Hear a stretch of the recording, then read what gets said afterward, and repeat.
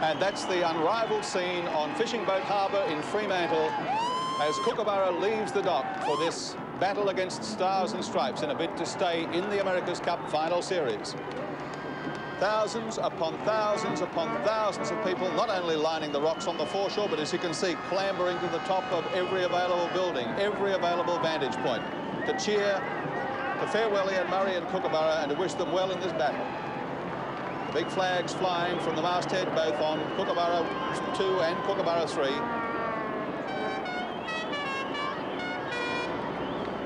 The media boats crowding in, as we've seen. The crew acknowledging the waves. And look at that. The 7 chopper bringing you the scene from overhead.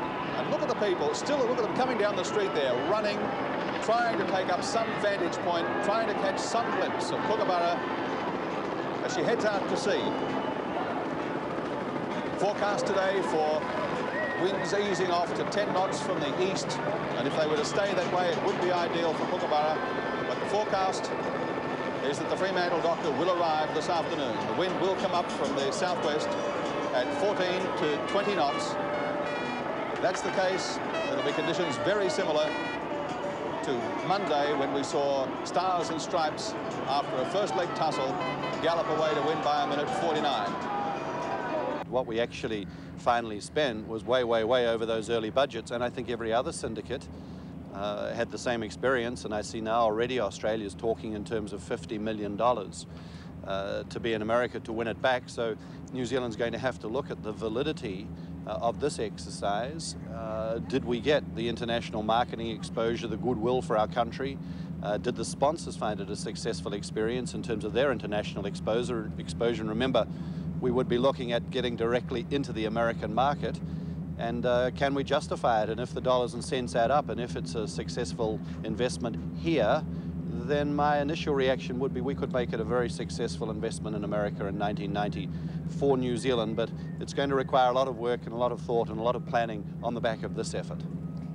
We always talked about a $15 to $20 million effort, and my suspicion is, subject to the final mathematics, you know, we're going to be going towards the top end of that figure, which comes out at around sort of up towards 10 million US, which on a comparison of what other syndicates have spent, my information would mean we're probably mounted something like about the 3rd or 4th cheapest effort. I think there are only 3 syndicates here that managed to do it cheaper than the New Zealand syndicate, and in terms of San Diego and New York and some of the so-called American heavyweights, they were probably closer to the 30 million US bracket. So I think we can do it relatively cheaply and still obtain results that are up there with the best of them and show us as capable of being the winner of this type of regatta.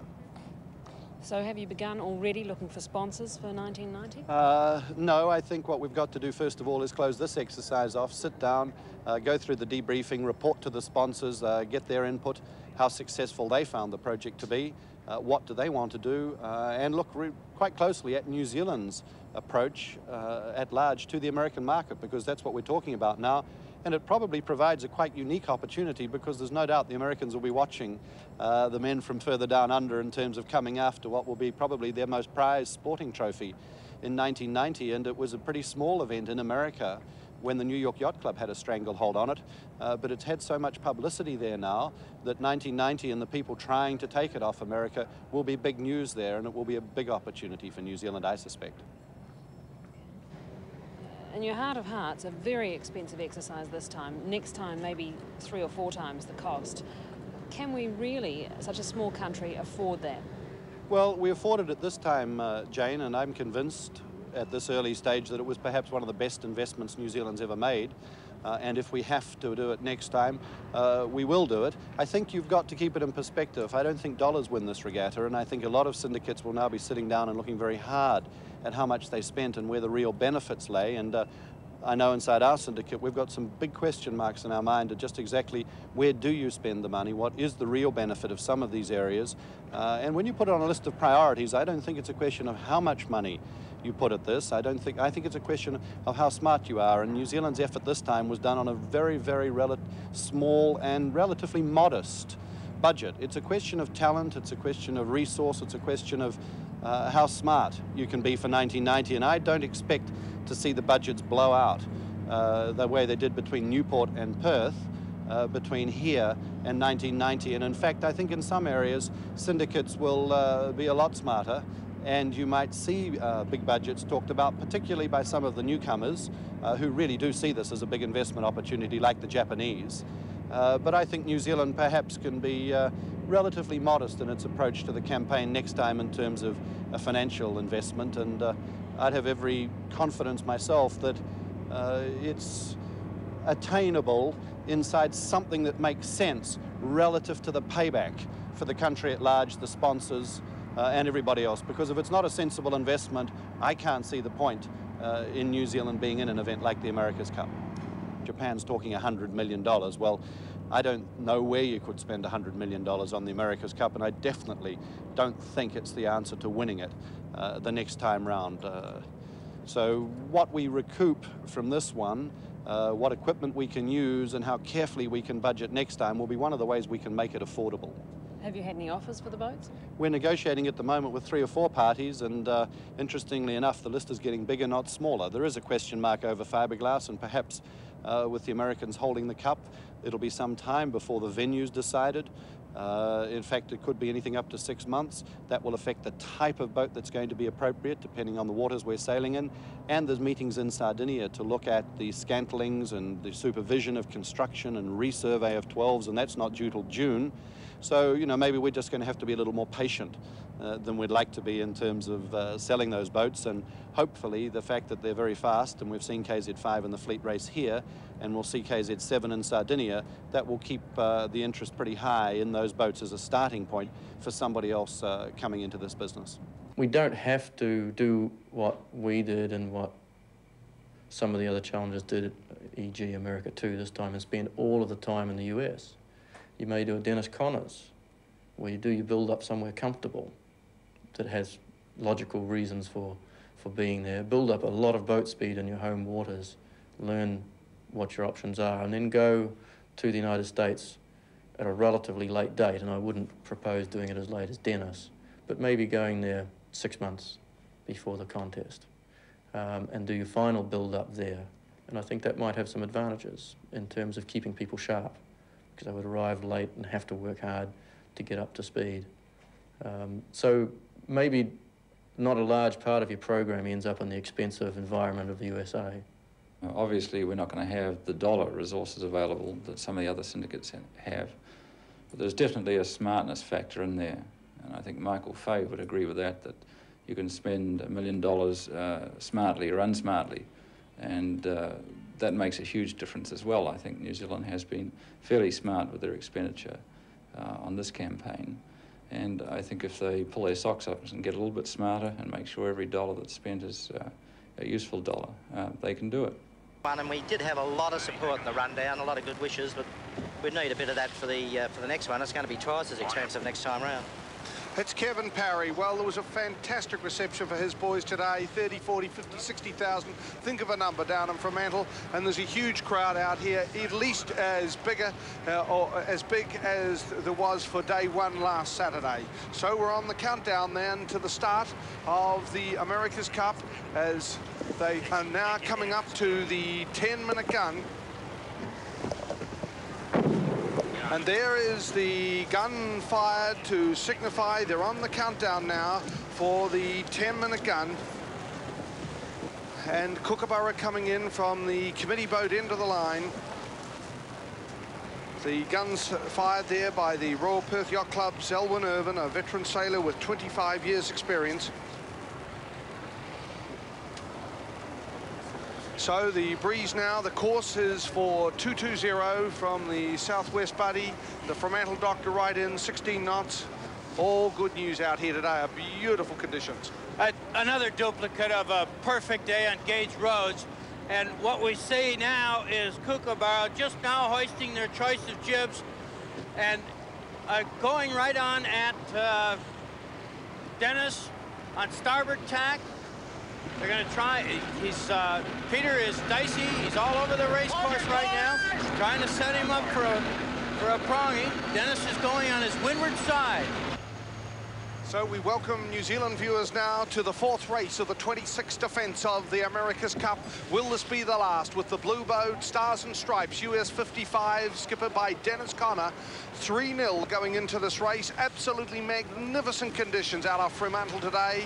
The southwesterly, or the Fremantle Doctor, in at 16 knots, not a cloud in the sky. There's a huge spectator fleet out on the water. There's some really big vessels. It's absolutely staggering, and there's a horseshoe right around the starting perimeter of the boats now, as Kookaburra is showing a lot of aggression. In a lot of the pre-match interviews, Ian Murray and Peter Gilmore made it very clear that they would be really working hard on Stars and Stripes today and doing all they could to get at least one win. Well, exactly that. They got to get after him. They got to get after him. And this is the closest that they've been since they've started this final series. Kookaburra 3, right on the tail of Dennis. The bowman up there, McCracken, trying to find out whether or not they've got an overlap. The minute they get an overlap, of course, they're going to ask Dennis to go close haul. Peter Eisler on the transom of the Stars and Stripes. Just defying the goal boat to come on, get that overlap. The minute they get the overlap, of course, here they come around task force now. Stars and Stripes coming up hard on the wind. The boat, you can see, we can literally reach out and touch Dennis Conner. There's Tom Whitten talking behind, and Kookaburra is going right behind them. We could literally touch both of the boats. Don McCracken, they're right on top. The urgency in the faces. This is great stuff. Peter Gilmore, he's talking back quickly to his tactician and navigator. They are really hunting. The Australians are not giving in as Peter Gilmore takes Kookaburra down to leeward. They're trying to get underneath. Dennis Conner on the helm. He's looking back urgently. Tom Whitten in the red and white shirt. And Eisler is pretty much a fixture on the backstay. He's constantly looking backwards. He wants to make sure when that overlap is established or not established, so they can report that back forward to Tom Whitten and Dennis Conner, and Dennis knows what to do according to the rule book to keep his skirts clean. They're going at one another. This is the closest we've seen the two boats in the pre-start maneuvers, and it's just exactly what Peter Gilmore and Ian Murray wants to have happen. They want to go after Dennis. Dennis is playing the game very nicely. He doesn't look panicked. He's got everything under control, and Kookaburra is trying their damnedest to establish that overlap to leeward and force Dennis up onto the wind and control him at the pre-start. Harold and Chris, this is great stuff. This is good for the Kookaburras, Peter. They stopped Stars and Stripes running away from the line too far, so Stars and Stripes is a lot closer to the line than she's ever been before. Kookaburra's right on their tail and controlling on starboard tack, which is very important. While on starboard tack, Stars and Stripes is prevented from tacking. If she tries to tack away, Kookaburra will sharpen inside and prevent that. In the same breath, if Stars and Stripes tries to bear away and jibe, Kookaburra can stop them doing that too. So they've got them held a lot closer to the line than normal. Stars and Stripes probably getting a little bit flustered. We know they'd like to keep away from Kookaburra, so Peter Gilmore doing an excellent job on this one. They're about 200 metres back from the start line. The breeze from the southwest at around 16 knots. Harold Cutmore, Kookaburra really taking it to them. Yes, Dennis is not so comfortable in these sort of manoeuvres. His judgment on the line when he's being pushed hard isn't as good as when he's making a timed run from a distance, the Vanderbilt start. This is not the Vanderbilt start. There goes the gun, 5 minutes to go. Stars and Stripes is away onto port tack. Back to you, Peter, you can see it there. Well, now they're coming right back at us, Harold, both on port tack with Kookaburra to leeward. Still no overlap, so she doesn't have the control she really wants to jam Dennis outside of the right field so that he can control on the way back to the line. Dennis has the freedom to turn as he wishes for the moment, and here they come right at the task force tender once again. They're about 150 metres directly downwind of the committee boat for the Royal Perth Yacht Club officials. Race 4 of the America's Cup being sailed out of Fremantle, Western Australia. This is really pulsating stuff now as Stars and Stripes, the blue hull, is coming right at us, and they'll shave around right behind the Kookaburra tender, again, we could probably reach out and touch them. So there's Dennis Connor with the blue hat on. He's constantly getting information. Peter Eisler has hardly looked forward to the bow at all. He's looking after all the time back towards Kookaburra, and he and Don McCracken a couple of times could have probably put their hands out and shaken hands if that's what they would have wanted to do. So now Stars and Stripes is starting to dive in amongst all of these spectator craft, and there's some really big ships out here, including 6 big luxury cruise ships, the Achille Lauro, the Sea Goddess, the Coral Princess, and also the Love Boat, the Island Princess. But also there are some smaller boats that you can see them diving around now, something around 90-odd tonners, and Stars and Stripes is trying to make it dodgems to escape in amongst the spectator craft as they're getting down to 318, 316. This is really aggressive stuff. How far are they from the starting line, best speed? They're a minute and a half to the line, Harold, and they got plenty of time. They got to burn up some more real estate here. They got to burn up some more real estate. Dennis has lengthened out about 3/4 of a boat length, so he has no fear yet. Now we're going to see what Dennis does in these very crucial last couple of minutes to the start. He's good at this particular type of start. Over to you, Barry. So they're about 150, maybe 200 meters back from the start line. And as Buddy Mel just said, they've still got to burn up some time at 2:41 to go, as it is Kookaburra in the windward position, the goal boat for Australia, KA-15, down to leeward now. Also on starboard is US 55. They're spilling a lot of breeze out of their mainsail as Kookaburra's going down to them. That's right. He went up initially to force Dennis to come up after him. Dennis did that, slowed his boat a bit, and now Peter tried to establish an overlap to leeward so that he could force him up to the line prematurely. So they're still around 200 meters back from the line, and here's Connor bringing his boat up, and meanwhile Peter Gilmore still going down. He's trying to get down to leeward of them, it looks like, Buddy. He's just having a devilish time. He can't establish that overlap to leeward that he so dearly needs to push Dennis up and over the starting line. But now, with a minute and 50-some seconds left, it's still Dennis's ball game. He's in control of the leeward. It is not the control of Kookaburra 3. Kookaburra 3 does have to hook that overlap to leeward. Here he goes after it another time. So constantly trying all the time, getting back at Stars and Stripes. The Kookaburras are really trying hard. They're around 50 meters back from the start line at the moment. The breeze 15 to 16 knots from the southwest, and still Peter Gilmore hasn't been able to jag it and just get underneath Stars and Stripes to be able to control them as Stars and Stripes is coming up into the wind. That's right. He's pushed, he's shoved, and they're running out of real estate. They're doing just exactly what Peter wanted him to do. Peter's in control. Dennis is trying to bear away on his starboard tack. He's slowing his boat up. He's got to hook an overlap now. Dennis has got to get that boat to leeward of him so that he can come back to the line as he so chooses. The start line is just about another 40 or 50 meters to windward of Stars and Stripes and Kookaburra, and they're running away from the line. That's right, and here comes Kookaburra spinning up on the inside of Dennis in the blue boat. The gold boat is upwind. He's pushing Dennis. There's 43 seconds to go, or a little less. And now it's obviously about a 10-15 second shot to the line. Dennis is in trouble. I believe he can't use up that real estate with the time he has left. He's going to have to do something here. Looks good for Kookaburra 3. It's interesting they've pushed them out to the left-hand side, the America's boy into the line. That's right, and Dennis is going to be a premature starter. I don't believe he can stop his boat that much. They're going to be over. Kookaburra can tack and come on down towards the committee boat. Well, it looks like Stars and Stripes is over, and will he bend back? Yes, definitely. Stars and Stripes, Kookaburra is bending back as well behind the line as the gun is gone now. And here they are hardening up behind the, beside the America's Cup boy. This is race 4 of the 26th defense of the America's Cup. And Stars and Stripes right at the buoy end. And the race start goes to Dennis. Right at the end, the master shows his prowess in a helm of a 12-meter. He just did a trick at the end. He was so patient, left himself enough room to dive at that America's Cup buoy and make Peter to the dip onto his hip, go below him to clear the line because he had Peter upwind of him. The start goes to Dennis. So now it is Kookaburra that has moved across onto port to move across to the right-hand side of the course.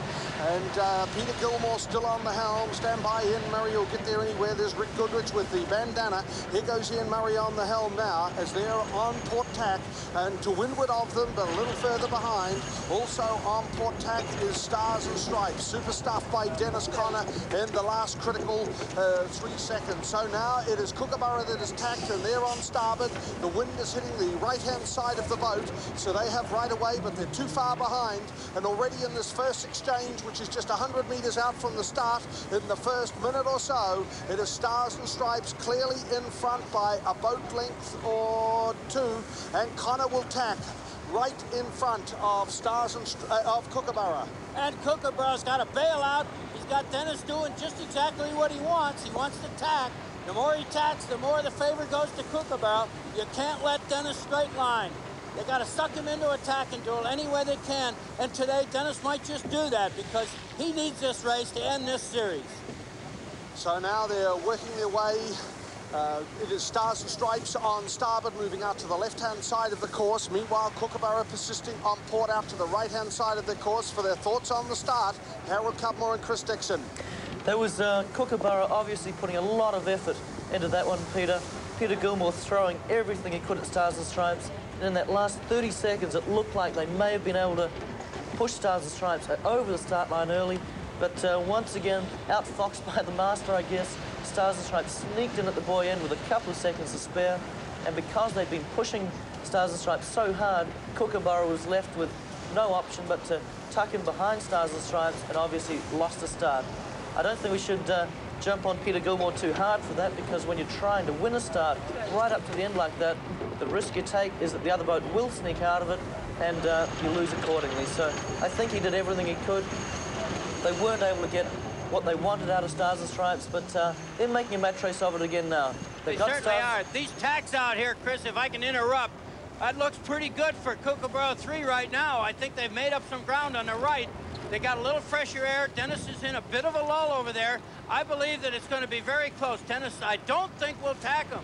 We'll cross him. Excuse me. Remember, Kookaburra, here's the right of way. They are on starboard. The breeze is hitting the right-hand side of the boat looking forward. It is Stars and Stripes on port with the breeze hitting the left hand of the side of the boat as they're looking forward. So Kookaburra has the right of way as they are closing at this stage. And Kookaburra does look as though they've got a little bit of a lift or something to be able to get back in the act, although now as they're closing, it still maybe looks like Stars and Stripes are holding on. They may tack right underneath Kookaburra. So as they're coming up now, this is the second exchange, the second tack. It does look like Stars and Stripes is okay. They're crossing. It looks like maybe a boat length in front. Certainly a lot closer for Kookaburra there, Peter. She is a better boat in acceleration. See Stars and Stripes starting to sharpen a bit towards the wind, and the gap is definitely a lot less than it has been. So this is looking good for Kookaburra, Peter. Or less than half a boat length there. We see Kookaburra just bouncing through Stars and Stripes quarter wave. A lot closer, but Stars and Stripes realise they're losing. They're not happy with the short tacking. They perhaps think that Kookaburra was favoured on the right-hand side, so they've elected to keep going across that right-hand side of the course. But a lot of aggression from Peter Gilmore on the start. They didn't get quite what they wanted, but they're definitely making a match race out of this one. Stars and Stripes leading. We'll be back to see if they can maintain that lead after this break.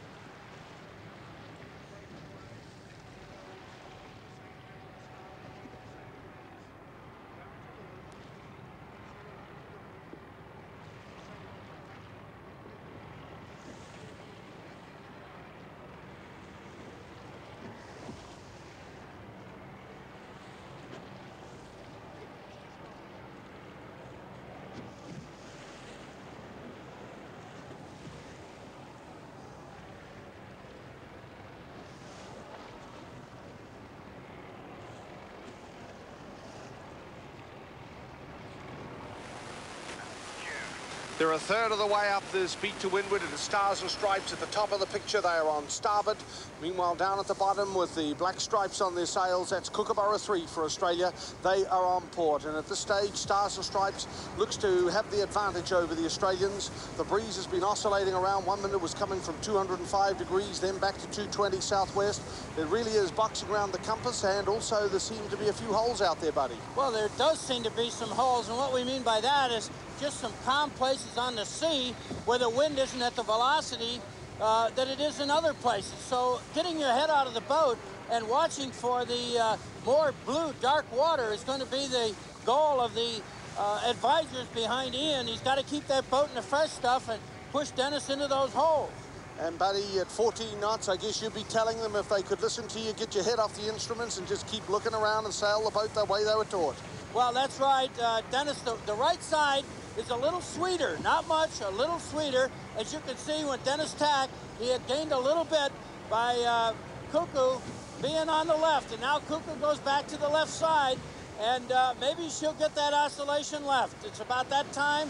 These oscillations do seem to go in a sequence of a time that you should be able to time your boat to be on the proper side to take advantage of the wind oscillation and come back at them when you get it. So nearly 1 nautical mile completed of the 24 nautical mile course over 8 legs, of which there are 4 beats to windward. This is the first beat to windward into the southwesterly or Fremantle Doctor as it's known locally here. The breeze is around 14 knots. It is predicted to get up to around 20 knots later on this afternoon. It is Stars and Stripes on port. That's with the breeze hitting the left-hand side of the boat, holding out on going to the right-hand side of the course. Meanwhile, it is Kookaburra 3 for Australia as we're getting a magnificent shot now from Seven's helicopter looking down on Kookaburra 3. They're holding on to starboard, moving out to the left-hand side of the course. Harold Cudmore, I'd be fascinated to hear your thoughts on what happened at the start. In a particular type of start that Dennis has specialised in. So we had Kookaburra coming down against Stars and Stripes. It was very, very fine judgment. My own belief is in the situation that Kookaburra found herself, she should have peeled off about 25, 30 seconds to go and accepted and opted for an even start on opposite tacks. Then she could have tacked back shortly after the start on level terms. We need to interrupt here, Harold. Cuckoo 3 has just gone to a headsail change. She'll be tacking in a moment and dropping that old headsail onto the deck. And we'll see just exactly what's going on here. Obviously, they've miscalculated the velocity of the wind, and they've gone now to a fuller headsail. They need a little more power so they can get through these lows. So that's Don McCracken on the bow. Then it's Ian Burns who's gone from right aft, just the navigator with the red hat, right up there. And then we've got Tony Bellingham, who is the sewer man, Greg Cavill back by the mast. So they've taken that headsail down now. So they've changed now and answered to what they feel is a different breeze. Yes, the wind is moderated. It's back down to 13, and you can see in the sewer he's getting that jib put away on the sewer cam of Channel 7. This is a great way for the people back home to see what these guys are doing out there and just exactly how hard they're working to stay on top of the game and live every moment with the crew on board Cooper 3. This is fantastic. Ian Burns losing his hat. This is race cam below decks, or sewer cam as it's been known here on the waterfront in Fremantle. Also, Tony Bellingham is the man who works in the sewer most of the time. Perhaps we should call it Bellingham. So now it is Stars and Stripes. They're over a third of the way up this first beat to windward. They're holding on to starboard, and they have a comfortable advantage of a boat length or 2, maybe up to 3 now over Kookaburra. Perhaps this headsail change may allow Kookaburra to get back into it and start mixing it up. Well, let's hope so. She needs a little more power in the light stuff, and she's gone for it now. And Dennis is still staying with his same headsail. Maybe that power will be the difference in this tacking duo that's taking place on the first windward leg of this 4th race in the 1987 America's Cup. That's good. Stars and Stripes as they tacked and went on to port there instantly. Kookaburra back onto starboard. Chris Dixon, you'll be pleased to see that, knowing that Kookaburra is a quick tacker like KZ7. It is good for the cookers, Peter. They need to have Stars and Stripes do as many tacks up this leg as they can. And great to see here, Stars and Stripes going back to cover, and that should cost them a little bit again. This is good for the kookaburras. They should be able to take maybe 10 or 15 feet out of Stars and Stripes on every single one of these tacks. So the more they put in, the better it should be for them. Here goes Kookaburra back now onto port, and it's Stars and Stripes is still holding on to starboard. Marlon Burnham, the chairman of the Sail America Syndicate, made a comment in a radio interview at the end of the third race that he felt that Ian Murray had given up in leg number 3, and it's caused quite an uproar over here because people who know Ian Murray know that he just doesn't give up. But Marlon Burnham's point was that Kookaburra didn't tack as much. Well, Chris and Harold, you'd know that at times like that, often the lead boat, if Dennis Conner doesn't want to play the game of tacking, it's very hard to mix it up. That's right, Peter. The boat in front calls the shots, and example now, Stars and Stripes obviously wanted to go to the left-hand side of the course again. Kookaburra tacked away, and if Stars and Stripes wishes now, she can keep going for another 5 or 7 or 8 minutes. If she elects to let Kookaburra go, that's her choice. So Kookaburra can throw in as many tacks as she likes, but she'd look a little bit silly throwing them in on her own if Stars and Stripes doesn't cover. So we see Stars and Stripes stretching it out again now, going back for a bit of a loose cover. They've let Kookaburra go for a minute and a half, maybe even a little bit more. So that's all Kookaburra can do, is reply to each tack that Stars and Stripes puts in. And keeping in mind, if Stars and Stripes is picking the wind shifts well and can maybe take a 5-degree shift one way and then come back on another 3 or 4-degree shift, Kookaburra in splitting would be on a 3 or 4-degree bad shift, which might open up the lead for Stars and Stripes even more. So Chris, that's exactly what happened out here, is that Dennis switched sides. The compass course, or the compass wind, went down to 205 from 217 a minute ago. Go ahead, Chris. Okay, so as you said, buddy, that wind shift, Stars and Stripes just took 2 quick wind shifts, and that might be worth maybe another half or another 3/4 of a boat length to her. So Kookaburras do have a little bit of a dilemma out there for Ian Murray and his guys, because if they keep tacking, they risk taking some of those bad shifts, but the only other option is to tack out to windward and behind Stars and Stripes and sail the same course, and that would be playing Stars and Stripes' game. So all they're getting is what is left by Stars and Stripes. One thing we know for certain, buddy, is that those guys watching are not half as clever as those guys out there doing it. More than halfway down the first leg of this 4th race of the America's Cup Series. Kookaburra trying hard, Stars and Stripes just with the edge. We'll be back after this. Starting from the fairway buoy, or the America's Cup buoy, they're now more than halfway down the first leg of this course, heading for the windward mark, and it's Stars and Stripes and Kookaburra going at it hammer and tong, and Harold Cutmore. Stars and Stripes had the advantage 6 seconds at the start, so Kookaburra is doing pretty well. Well, I think if you take in the 6 seconds at the start, you take in the fact that Kookaburra has changed the Genoa, the margin between the boats is approximately the errors the crew have made. The indications are that Kookaburra has the pace in these conditions, and if there are any conditions she can perform, it's these conditions are lighter. So it's important for Stars and Stripes that they hold Kookaburra off in this leg, otherwise they'll become vulnerable. They're just over halfway up the first beat, and this is a crucial beat. Stars and Stripes is not close covering Kookaburra. They feel they're not tacking as well. They're working the oscillations of the wind, but this is high-risk strategy. It gives Kookaburra the opportunity to get back to them. On the other hand, Dennis is the past master playing the oscillations, and if Kookaburra misjudges them, they'll perhaps lose ground. Peter, how do you see it out in the water?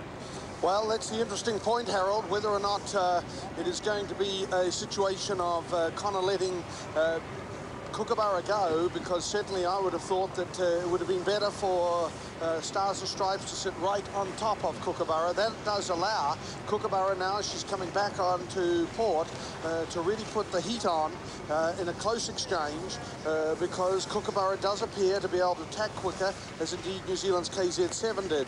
But the breeze now from the southwest up to around 15 knots, so it'll be interesting to see whether or not Stars and Stripes, as they've been able to do, to pick their way through the minefield of oscillations throughout the whole summer. They've been absolutely tremendous in just tacking on those lifts and going about when they're getting broken. And with their straight line speed, it does appear that Stars and Stripes has been able to dominate throughout the summer because of that. And so really, it's probably still, at this stage, it would look as though Stars and Stripes has got the commanding thing as they come up halfway up this first bit. That's right, but they have just plugged into about an 8-degree oscillation to the left, and Kookaburra is on the left side. it should be her inside on the wheel. And of course, as you know, the axle doesn't have to turn or go as far as the outside wheel. Dennis doesn't like it. He's going to take a 206 heading back to the left on a starboard tack, when in fact, moments ago, he could have crossed over on a starboard tack with about a 215 heading. He's not going to let anything more happen from the left. He's going over and stay in touch. Well, it's interesting then, as Harold asked what we thought was happening with the breeze was switching around. So there was Stars and Stripes getting knocked, but it does appear as though they've still got a comfortable advantage of 2, 3, 4 boat lengths. We'll be able to get an idea as Kookaburra crosses across the wake of the Stars and Stripes, as they're coming up to around halfway up this first beat to windward, in the breeze from the southwest, still around 15 knots. Although the seas are a little flatter than we've had and we'll probably expect for later on in the afternoon. Yes, now we're going to have to sort of hold on to our thumbs here and see if that wetting agent that's on the bottom of Kuka 3 is going to make itself worthwhile on the flat run when that part of the race does come about. We're about maybe 2/3 of the way up the race course, and Dennis showing his mastery of boat speed once again out here on Gage Road. So as they're coming to cross now, you can see that Stars and Stripes has an advantage of probably 3 to 4 boat lengths. That would translate out at probably closer to 30 seconds at this stage. Well, I think in this velocity of wind, you're going to figure about 6.5, 7 seconds is a boat length. So we can estimate. Dennis likes that right side of the course yet, so he's kissing Kookaburra hard and fast. It's not a French kiss, mind you, but it is one that sends Kookaburra out back to the left side of the course as she's tacking to starboard. So Kookaburra now is tacked back on to starboard, but at least the good thing for Australia, the good thing for Kookaburra supporters, is that they've got into a close exchange, and so 13 tacks so far with both boats, so it's probably more than they've had in any of the other legs so far. I think they got up to 9 or 10 in race number 2, so Kookaburra is really taking it to them at this stage. And interesting that Stars and Stripes has been wanting to do that rather than sail out to either the left or right-hand side of the course to the ley lines. Well, this is very interesting for Dennis. He is playing the shifts. He is being sort of loose about his cover, but on the other hand, he's tacked more than he ever has, and it's the only way that Kookaburra 3 can really stay in contact with that Gunsmoke blue. So the breeze still 15 to 16 knots. Peter, that was an interesting transition we saw Stars and Stripes go through a few minutes back, where they had went back to Kookaburra on what appeared to be an unfavourable shift for them. So what they did, they gave away a little bit of their lead, maybe not much, maybe only 20 or 30 feet, but they gave a bit away in order to get back towards Kookaburra. So that's interesting because they're obviously not feeling too happy getting too far away from Kookaburra. So obviously some good oscillations out there, which when Stars and Stripes gets them right, makes it look good, but we saw her get a couple wrong back there, and they're obviously not so happy about letting Kookaburra get 2 or 3 minutes off to any side, as we've seen them do in previous races. So maybe that's why they are doing a lot more tacks, is because they don't want Kookaburra to get a big shift and miss out on it themselves. So interesting, they are obviously feeling very vulnerable. They don't feel that they have so much boat speed that they can just burn off to their own side of the course. And Kookaburra, and tacking back on the hip like that, is obviously feeling quite confident with their own speed, that they may not be any quicker, but they feel that they're definitely not any slower, and therefore keeping in touch with Stars and Stripes, putting the pressure on Dennis Conner and the team, may make Stars and Stripes come back a little more often than usual. That shot we saw just before showed Kookaburra to be sailing very high again, and maybe picking up on a shift again that Stars and Stripes has missed out on, even though they're only a few boat lengths apart. Well, Sports Tack really shows how Ian Murray's been dogging Stars and Stripes up this leg, Harold Cudmore. Stars and Stripes in yellow, in red, Kookaburra in yellow. The windward mark is the bottom left-hand side of the screen. You can see the series of tacks, and where Stars and Stripes and Kookaburra went apart is where those lines go apart, and where they come together is where Stars and Stripes is tacked in Kookaburra. They're both boats tracking back in towards the middle of the course, and Kookaburra just to windward. I suspect Stars and Stripes, if she has good speed in Kookaburra, will just stay there towards the ley line.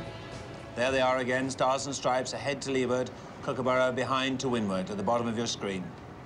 Buddy?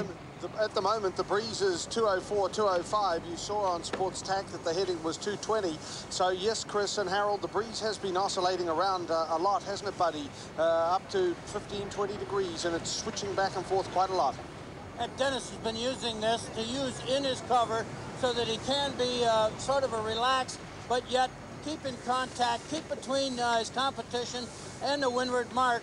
That's all he wants to do. He wants to stay in touch, and he's going back to his thoughts of his downwind superiority. We got to see whether or not he still is going to maintain that today. With the wind increasing, we're up over 17 knots now.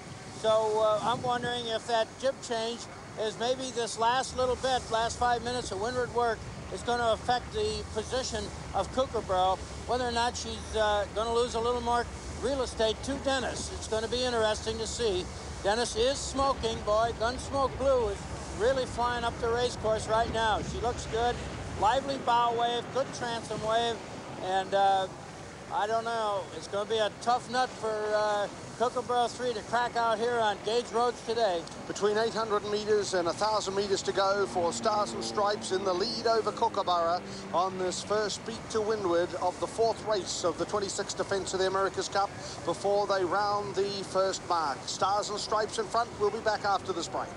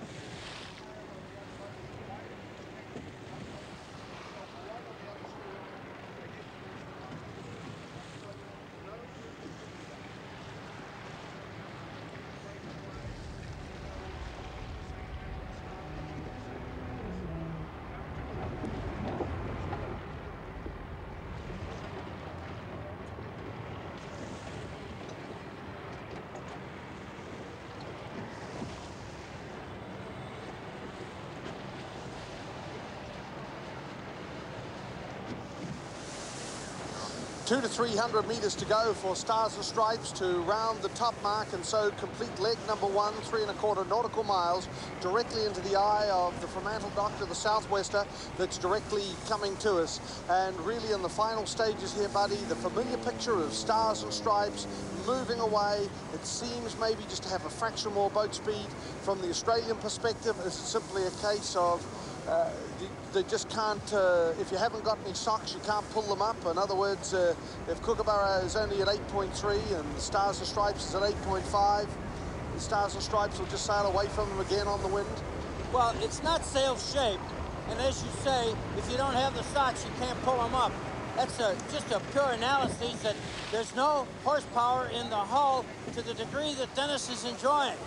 The strength and weaknesses out here, I believe, are in the hull. I do not see them in the sail shape. The sail shape on both boats is excellent. Dennis has set up for a barroway set, and it's going to be interesting to see exactly what Kookaburra 3 does. I don't think we have that big oscillation of wind. In fact, it probably would pay with what I see on our compass right now, wind compass that is, the wind direction, that a jibe set would be okay. And there goes Dennis around the mark. Spinnaker is being pulled out from under the jib foot. And as you notice, it's the yarn has to break. They put yarn around those spinnakers to keep them under control so the air doesn't get them or the sea doesn't get them. Not a bad set at all. And here comes Kookaburra also with a barroway set. You can tell a barroway set by the fact that they have the pole up and in position on the starboard side of the headstay. And here comes their spinnaker out. Let's see if they can beat Dennis on the fill. Looks good, looks good. Lovely set. Nice crew work on both boats. And as I said before, and I think we all agree to, that crew work is not what is making the difference. The sail shape is not what is making the difference upwind out here. It is just simply the Gunsmoke Blue Hull is great. So as they set off now in leg number 2, this is the spinnaker run. This is the test of the wind coming from directly behind, and the Stars and Stripes was leading by 5 seconds at the start. Marvellous stuff by Dennis Connor. And then at the first mark, Stars and Stripes has moved out to 26 seconds. That was a really good beat to windward for Stars and Stripes, particularly in the final half of that leg. At this stage, we farewell New Zealand viewers and expect you to join us later on in the afternoon. So, Chris, your thoughts on that final stage of the windward beat as the familiar sight of red, white and blue? You've seen it all before, haven't you, taking off downhill? Certainly a familiar sight, Peter, and obviously a little bit disappointing for the Kookaburras.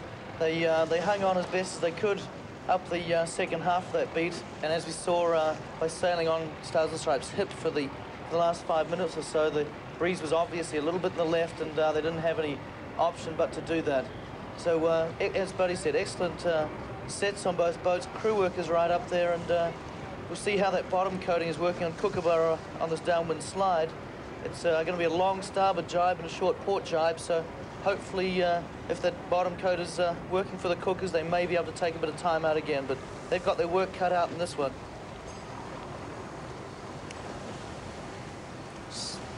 Stars and Stripes there on the left of the screen. Again with a big spinnaker. We're back on board Kookaburra, the Sevens race cam. And really the options to them are not very many. They've gone away in the same jibe.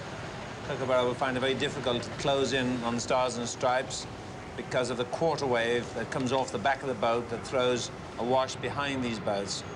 She may, if there's an oscillation in the breeze, decide to jibe away and split jibes with Stars and Stripes. But because there's a bias to one jibe rather than the other, she'll probably wait another perhaps 5-6 minutes before doing so, and then try a tactical option of jibing away and seeing can she work some shift. Difficult position for the boat behind.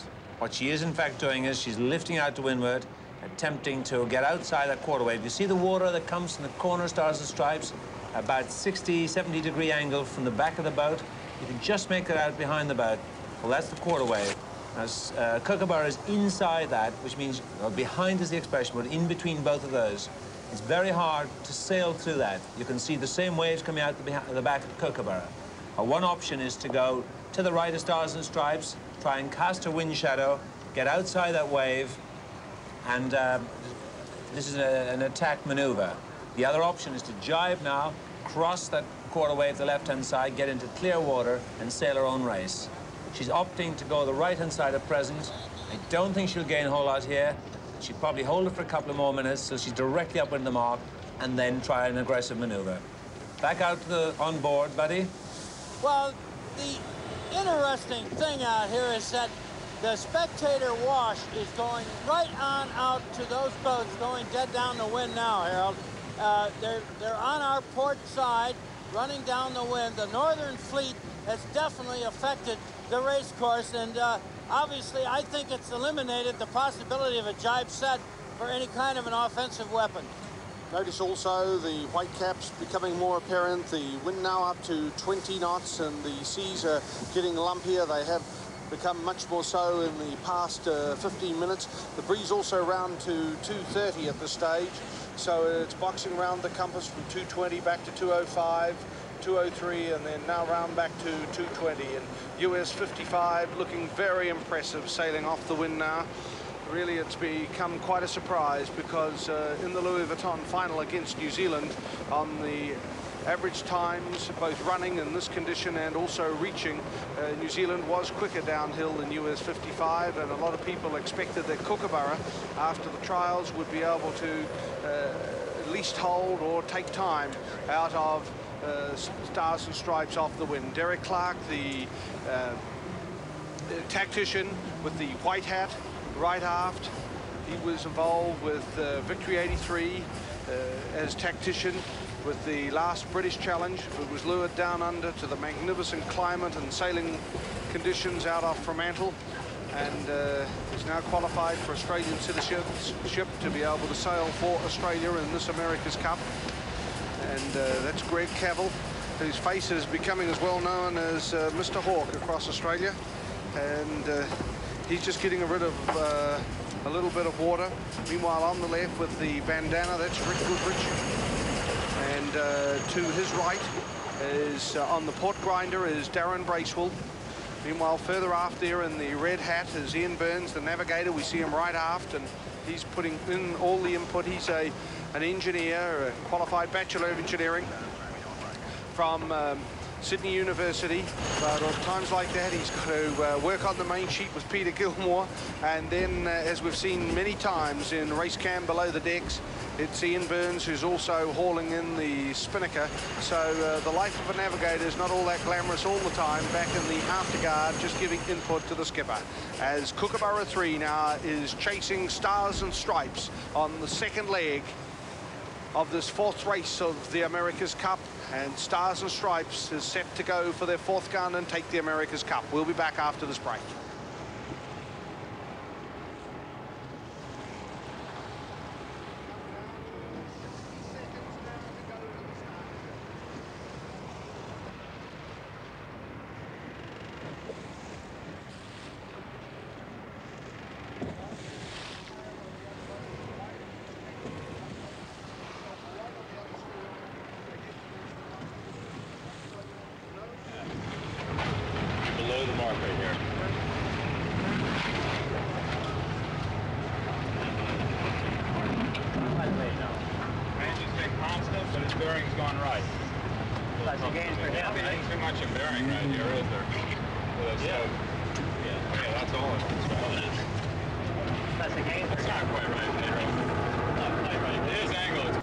That's the course, and that's how much they've completed from the start at the fairway buoy around the first windward mark, and now coming up on the halfway point on the first downwind run in this fourth race of the America's Cup Series.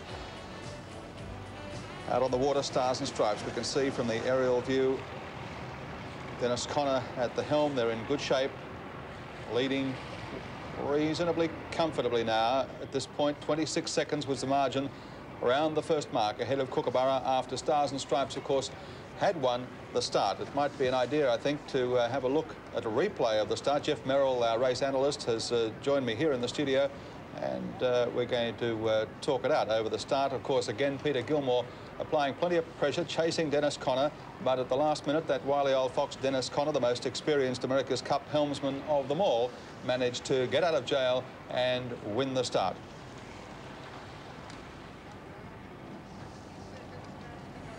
Exciting start, Gary. They both mixed it up a little bit. Dennis was sailing away from the line with 7:14.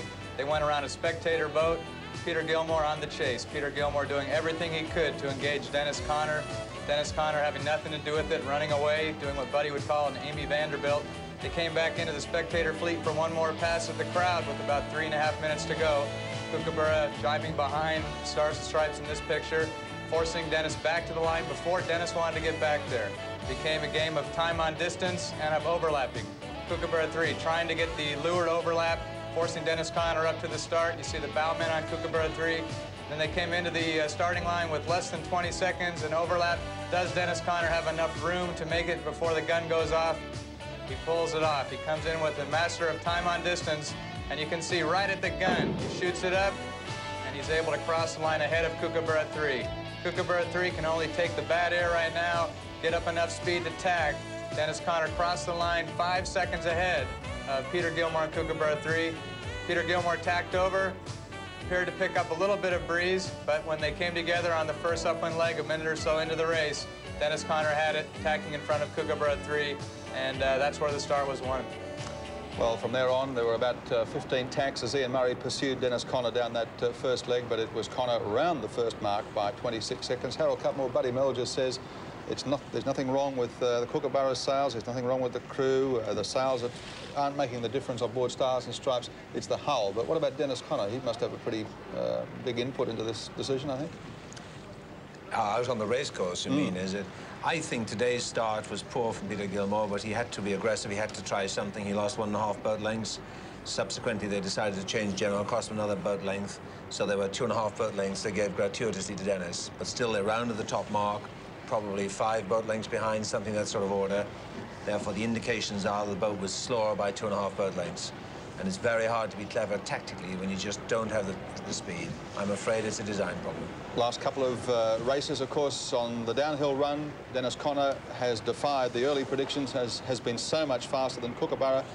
If that 5 lengths, 26 seconds is correct around the top mark, then it looks like Kookaburra's holding on reasonably well on this first downwind run. We'll be back after this break to double check.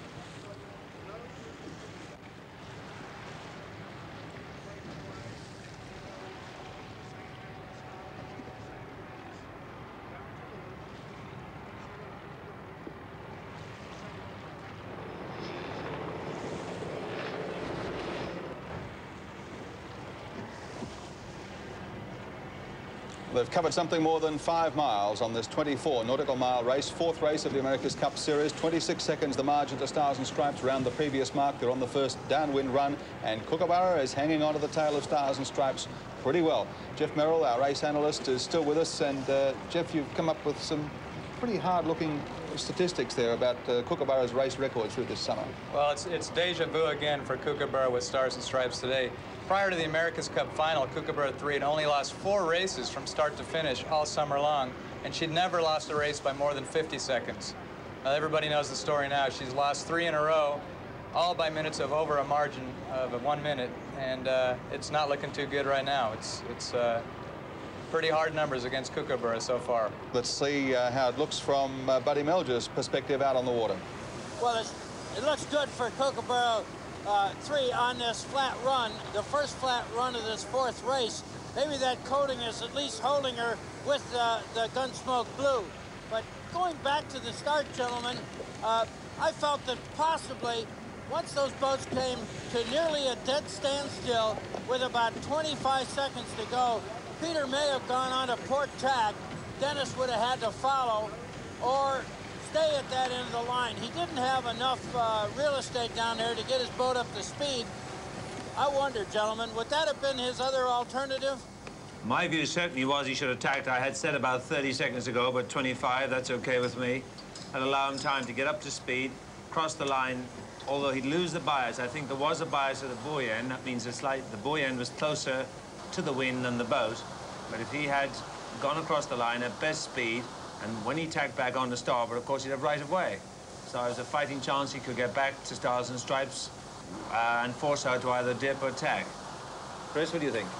Exactly right, Harold. Kookaburra took a risk there by staying where they were. Peter Gilmore decided that it was probably worth the risk, but what they ended up with was a boat length behind. Plus, they're also slow, so I think they probably lost at least 1.5, maybe even 2 boat lengths on that start. But a little bit like going tiger hunting, I guess. You got the tiger in the cage, which you can't close the door without going in yourself. And something you've got to do, and you risk getting your hand bitten off. And I think that's what happened to the Cookers in that one. They had Dennis where they wanted him and were pushing him towards that starting buoy, but in order to keep him going, they had to stay there themselves, and that was the risk they took, and it didn't come off. So, sure, they could have tacked away with 20 or 30 seconds to go, started on the line with a lot of speed, and come out with an even start. But we've seen them come out with even starts on the previous 3 races, and as we all know, it doesn't do them a lot of good. They needed to win the start. They forced it right to the end. They didn't get it, but I think it was a gamble they had to take.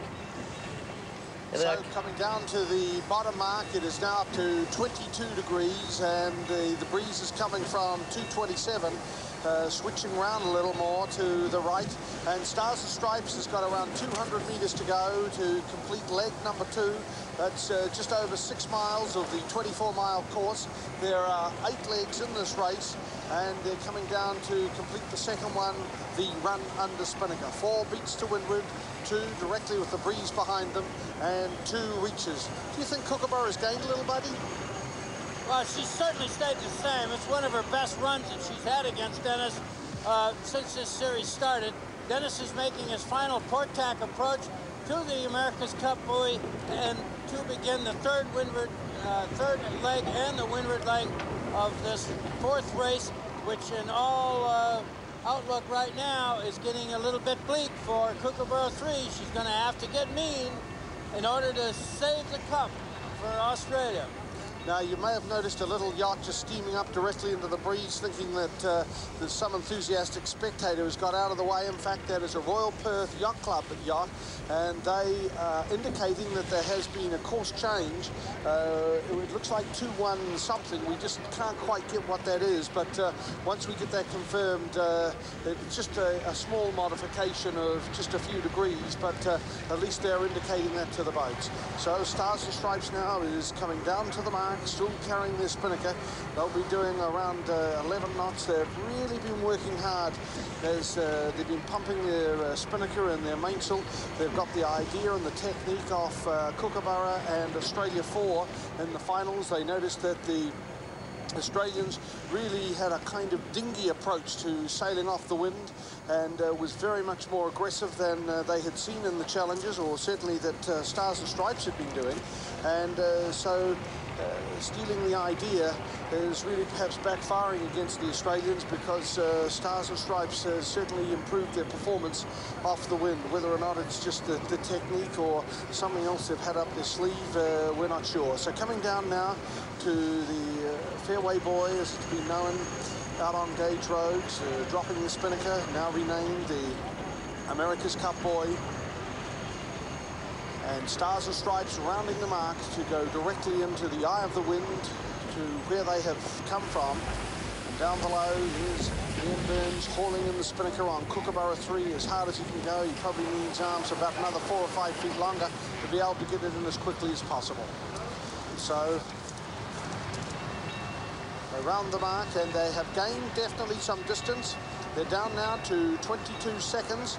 So Kookaburra has taken some time out. That's around 3 boat lengths. So they certainly are in the distance now of at least trying to attack against Stars and Stripes. So let's recap the race so far. Stars and Stripes taking the start with that magnificent performance by Connor right in the last 10-15 seconds to be able to win the start by 5 seconds. On the first beat to windward, they were 26 seconds in front, and on the downhill slide, they've taken 4 seconds out of Stars and Stripes going into leg number 3, and the breeze up to 22 knots.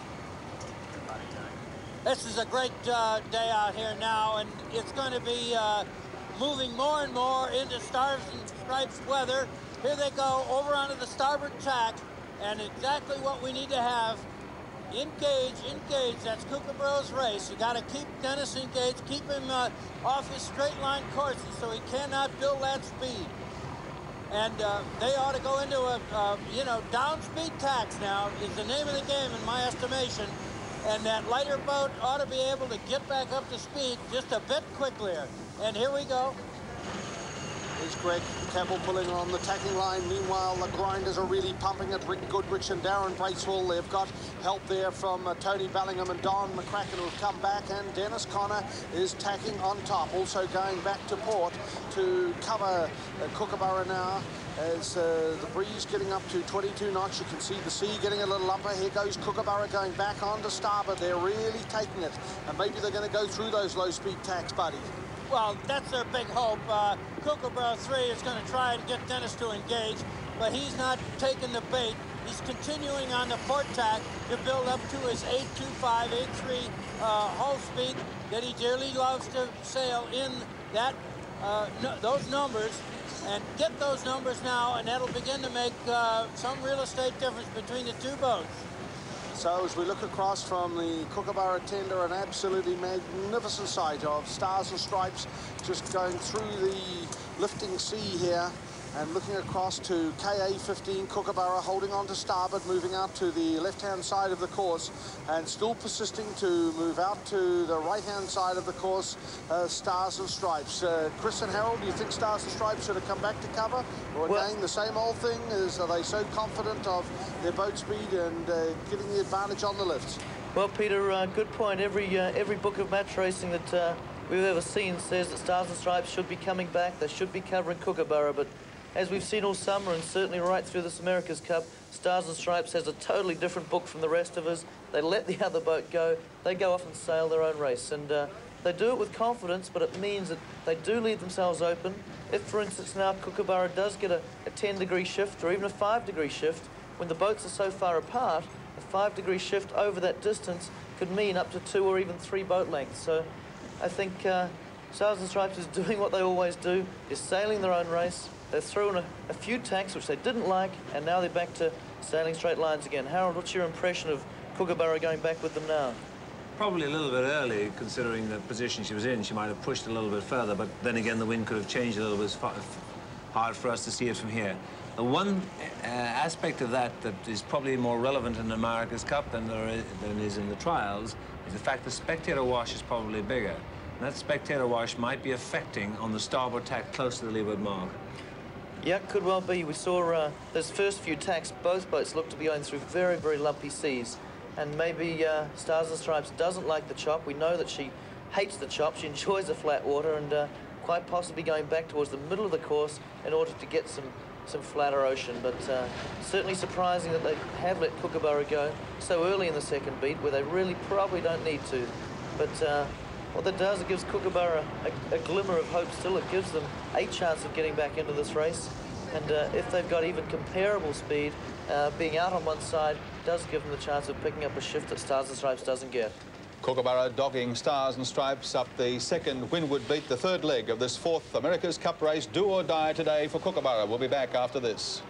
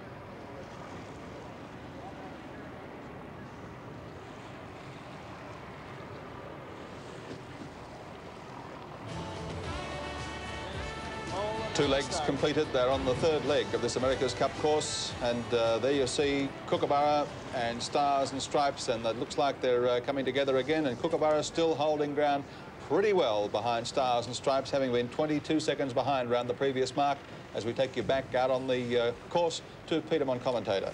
Well, as the breeze has freshened up to 19, 20 knots, and the seas are getting lumpier, Dennis Conham just back into his awesome mode again. That really is quite frightening for the other 12 challengers, and also the other defenders, although Kookaburra is the only one who's had a crack at him, because the breeze now round to 200, 201, and really Dennis Conner in his role, he's just taking off, buddy.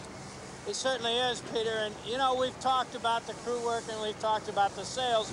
It's interesting to know that Task Force Challenge built most all of their sails right in Frio with the use of North sail technology. This is a pretty unique situation. I think that the Kookaburras have really developed their sail shape to the ultimate.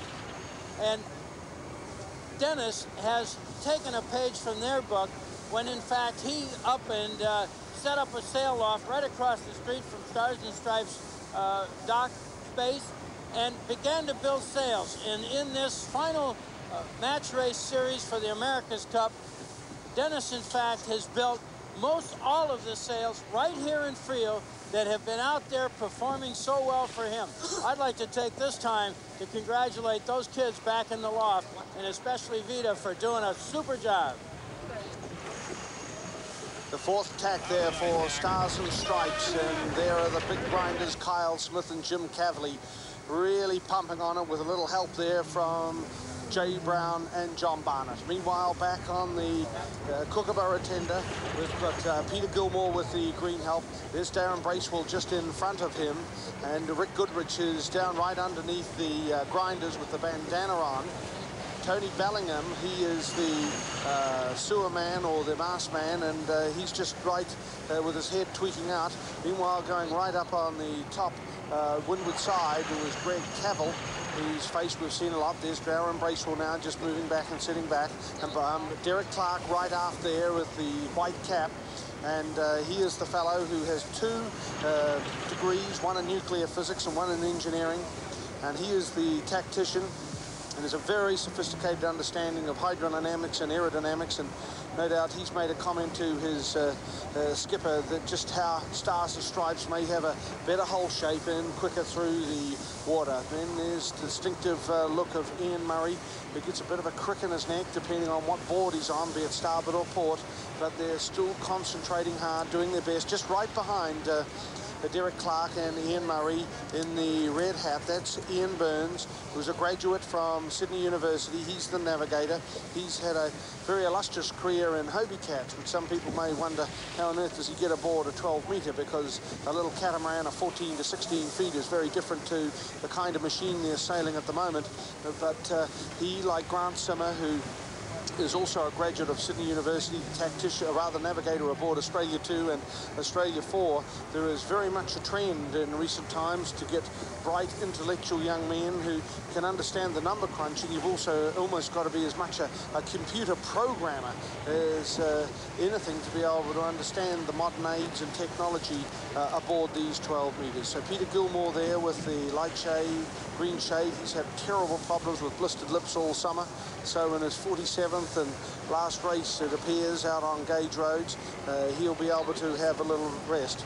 And down to leeward there, that's Paul Westlake, who sailed with Ian Murray on the Advanced campaign and sailed on Bondi Tram, the top boat in the Clipper Cup a couple of years ago, and also was with Peter Gilmore, member of the Green Shade, and Ian Murray and Paul Westlake here. The 3 of them won the 1984 World Etchell Championship with little or no build-up to it. So some really talented sailors aboard, and I think that's the important thing for Australia to understand, as Buddy keeps emphasising. The crew work on board this boat is excellent. Certainly a lot has been made of the experience aboard Stars and Stripes, but we've been able to intrude upon the privacy of this crew and see how good they are. and they are very good indeed, and the sails are excellent, and really the reason why these folks are doing 8.3 knots, maybe 8.4, and their rivals are doing 8.5, 8.6, probably comes down, in fact, to hull shape in the end, buddy.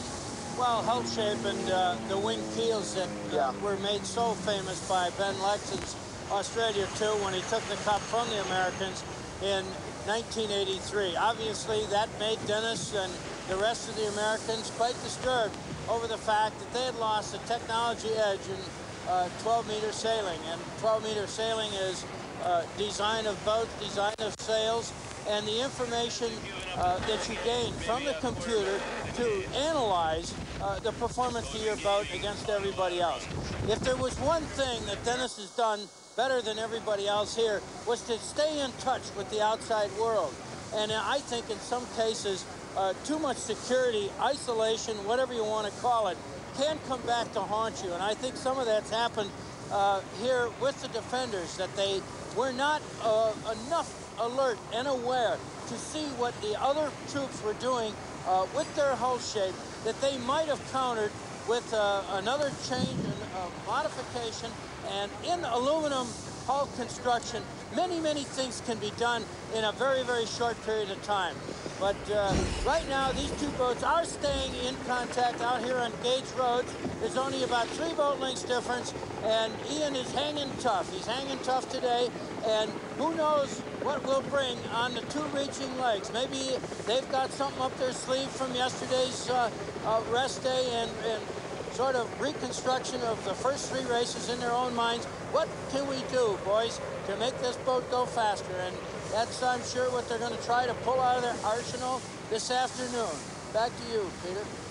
Yes, so now we can see Stars and Stripes holding on to port, and here's Kookaburra 3, KA-15 holding on to starboard.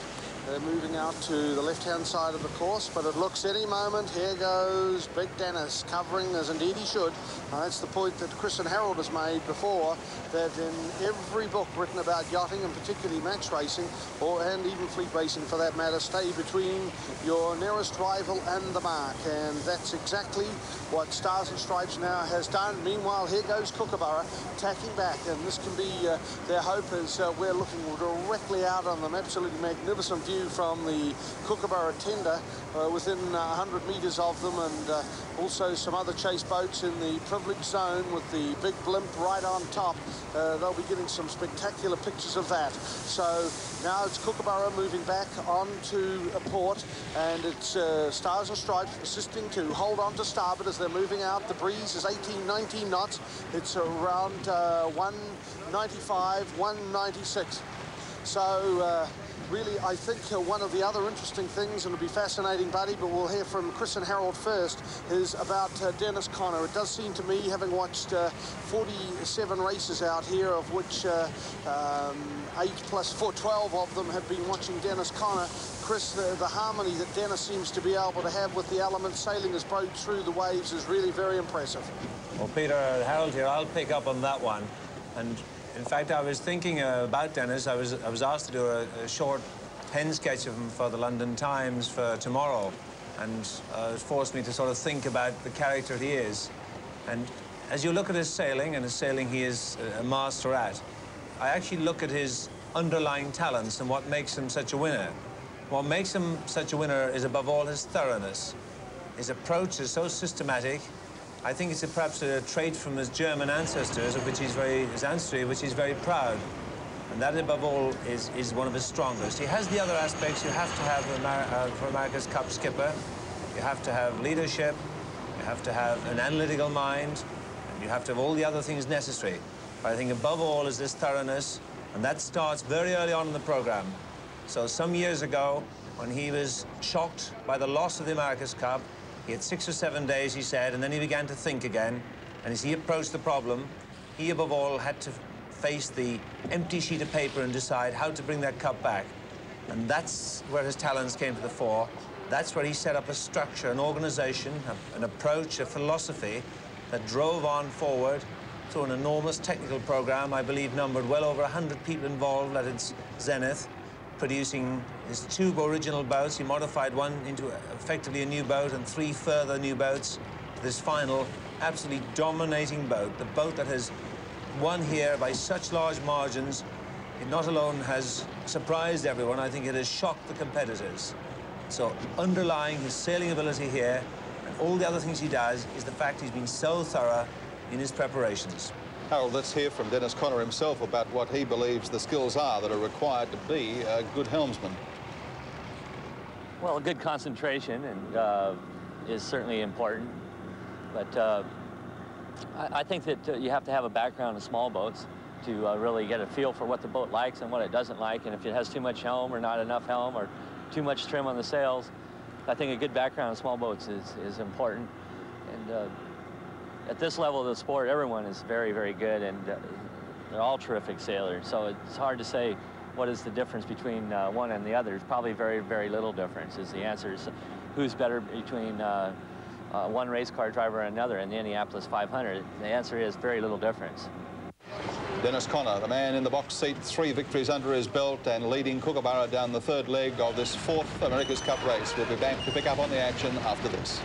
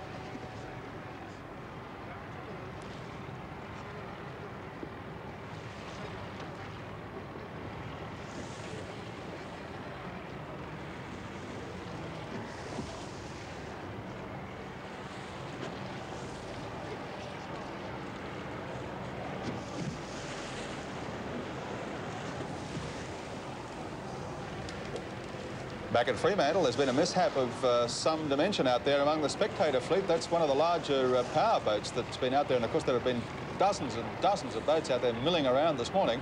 And one of them, by some manner of means, has gone over. Not sure how it's happened. The Marine and Harbour Patrol vessels are in close proximity out there. They've got it in tow. It's been badly holed by the look of it. How the devil that had happened, I don't know. We'll get some news on that later, perhaps. Let's get back on the race course and see how things are going. And they're 2/3, 3/4 of the way up the 3rd leg. The 2nd beat to windward, Stars and Stripes leading Kookaburra. The margin around the previous mark was 22 seconds. And when Dennis Conner leads round the 2nd mark, Jeff Merrill, he's a pretty hard man to stop. Absolutely, Gary. Dennis has won 96% of the races he's sailed in when he's led at Mark II. On Kookaburra's hand, though, this was the first time they've made a gain on the first downwind leg, the first run. They picked up 4 seconds, so maybe it's going to change the fortune around a little bit. But Dennis is pretty formidable once he gets ahead at that 2nd mark. Chris Dixon, is Kookaburra still in close enough touch to force the issue here? She is, but only just, Gary. They actually have a long way to go on starboard tack. That's the tack that Stars and Stripes is on right now. So they've probably got about 7 or 8 minutes to go on starboard and only 2 or 3 minutes left to go on port. So Kookaburra is being forced out to the direction that she's got least time to go. And that'll mean Stars and Stripes will just keep pushing her over towards that time. Kookaburra has to keep coming back. The spectator wash isn't far away, and that may get a little more expensive for Kookaburra as she gets further up the track.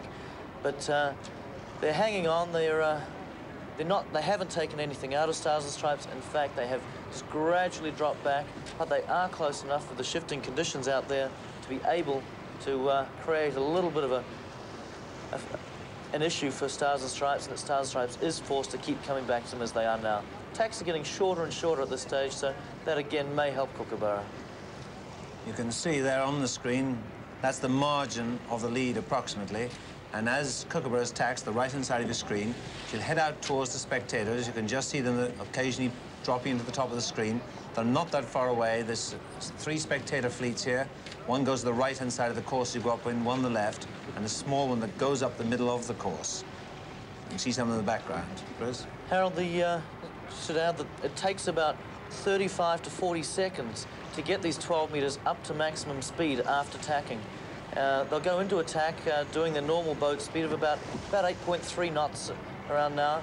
This boat speed will drop down to 7.1 or 7.2. On a bad tack, it might even get down below 7 knots. And it takes somewhere between 30, 35, even 40 seconds to get back up to speed again. So when we see Kookaburra or Stars and Stripes go off to the right-hand side like that, they'll try to take the boat just up to maximum speed. They don't really want to go far that way, and that'll mean 40 seconds off to each side. On with that subject, I think we better hear from Peter Eisler aboard Stars and Stripes on the subject of boat speed.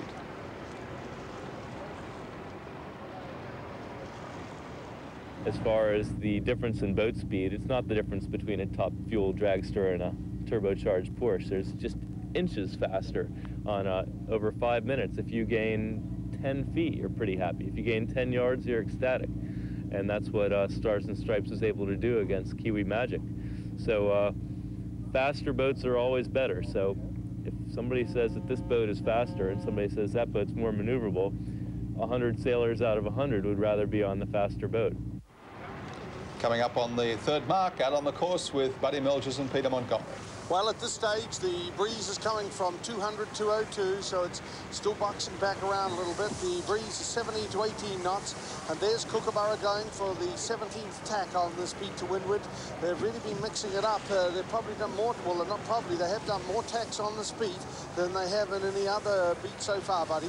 Well, and that's helping Kookaburra stay close to Dennis. It doesn't let Dennis stretch it out on those long tacks to really get smoking. And right now, here comes Dennis again. He wants very desperately to nail Kookaburra 3 with a real hard cover on that last approach to the mark so that he can really zing out a very comfortable lead. So far, he's not been able to get that real hard cover. Kookaburra's been tacking away to the right each time. And I think she's done a very nice job in clearing herself back to the center of the course gradually, ever gradually, so that Dennis can't put that hard cover. And here he comes with that hard cover, going to force Kookaburra back out to the right one more time. And of course, what Dennis is looking for is to hopefully get the hard cover on that last, maybe 3-minute tack to the mark that he can actually pick up another 15 seconds. Which would amount to about 2 boat lengths. That's the 19th tack for Dennis Connor. Matching now, Kookaburra done 19. They're around 300 to 400 metres away from the top mark. This will complete leg number 3, the beat to windward, directly into the eye of the southwesterly breeze, or the Frio Doctor as it's known locally here by the citizens of Perth. And still, Stars and Stripes got a comfortable lead now as the breeze is still 17 knots, and it's round now to 211, 212. So all the time it's shifting 5, 10, 15 degrees, and that's the thing that Harold and Chris and Buddy have been emphasising. Sports tack here, we can see the approach to the mark. All those tacks up the line with Stars and Stripes, the red boat, Kookaburra, the yellow boat, was to force Kookaburra to stay the right-hand side of the course. The windward mark's the bottom left-hand side, so you have to stand in your head and imagine the right-hand side of the course being the one above the line. And it's pushing Kookaburra out there all the time, and they've succeeded in doing that as they lay into the line to this windward mark. Coming up on that mark now as we get back to Peter Montgomery. So the breeze still 17 knots from the southwest, and still around 200 metres to go for Stars and Stripes through to this top mark. Once they round that, then they'll hoist their spinnakers in answer to the breeze. There'll be a reach, and so the wind will be hitting the boats roughly between the quarter past and 25 past area. So they'll have the spinnaker set just off the bow of the boat on the left-hand side in answer to the first reach. Then they'll round the jibe mark, which is the halfway mark in this 8-leg race, and then take off into the second reach with the spinnaker over on the other side. So Stars and Stripes looking pretty formidable now, and really they would have the best part of 30-odd seconds advantage, buddy. Well, yes, and she's done what we talked about, Peter. She's gotten that hard cover on top of Kookaburra 3, and that disturbed airflow is affecting Kookaburra now, and Dennis is probably getting that other 15 seconds onto the lead that we spoke about earlier. This is going to be a very interesting reach, the fourth leg of the course, and see if, in fact, anybody goes for the Jennekers that we heard so much about in the final elimination series with the defenders, and whether or not that course to the next mark is tight enough that a Jenneker would be a sensible sail. I would believe that Dennis would go with a standard spinnaker, and only the Kookaburra boat would consider something that might close the gap that she so dearly has to do to get in control. The breeze coming from 205, 206 degrees at the moment. It's up to 17 knots as Stars and Stripes is closing now to the top mark, and they have a comfortable advantage now going into this fourth leg. They've got their spinnaker pole up, set, ready to go for the reach. Scott Vogel on the bow, who was aboard Liberty in 1983. In fact, there are 5 crew members aboard who had sailed on Liberty: Tom Whidden, the tactician, John Wright, the starboard tailor, Kyle Smith, the grinder, and Scott Vogel, the bowman, as they're rounding the mark now. And the clock is starting to tick off against Kookaburra. Also aboard 2 Liberty reserves, Adam Ostenfeld and Bill Trenkle, both tailors now aboard Stars and Stripes. And another thing that perhaps we shouldn't overlook is the revenge factor here for this crew in getting the old mug back to where Americans think it belongs, in the United States. As Kookaburra now is coming up to the mark, they'll tack across onto starboard.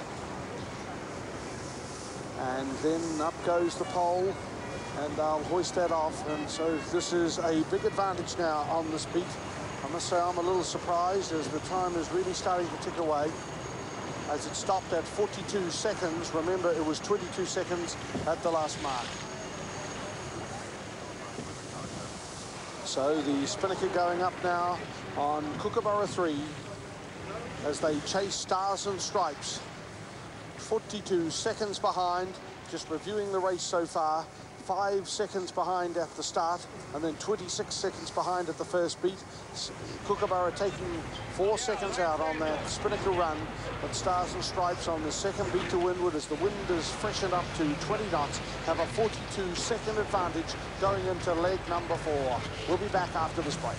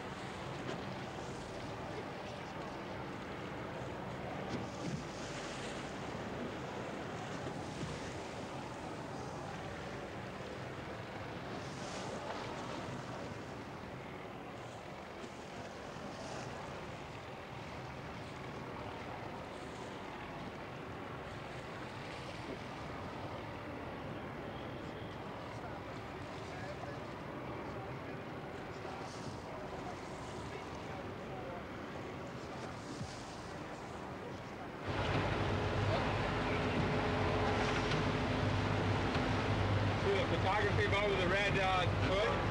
Yeah. I believe it's right behind that. Well, that's still higher than I would have guessed. Let me confirm it.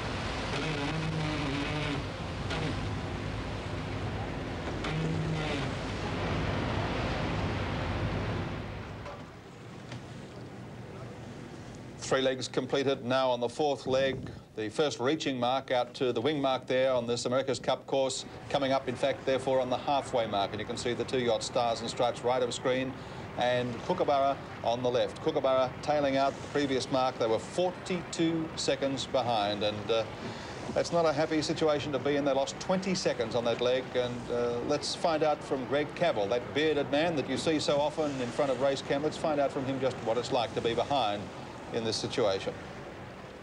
Oh, I think we hope his mainsail falls down or something like that. There's not much you can do. You know, you look up there and see him so far ahead, and you've just got to keep working at it and keep the boat going, you know. Hope for a miracle. Hoping for a miracle, and that's, I think, what it's going to take, Peter Montgomery. About that, because on this first reach now, Stars and Stripes have really started to hit the straps as their crew are working hard. It really is a worry now for the Kookaburra 3, 42 seconds behind, as the breeze is continuing to freshen throughout the afternoon. It's now 20 knots coming from a direction of 223 degrees. But Buddy, this magnificent day out here, in a way a little touch of melancholy, because all the tourist brochures about Western Australia, about Perth, are right. You can see why so many folk who may be on immigrant ships coming from either Britain or Italy or Europe somewhere, when they get off from Fremantle and Perth, you can see why they want to stay. There's not a cloud in the sky.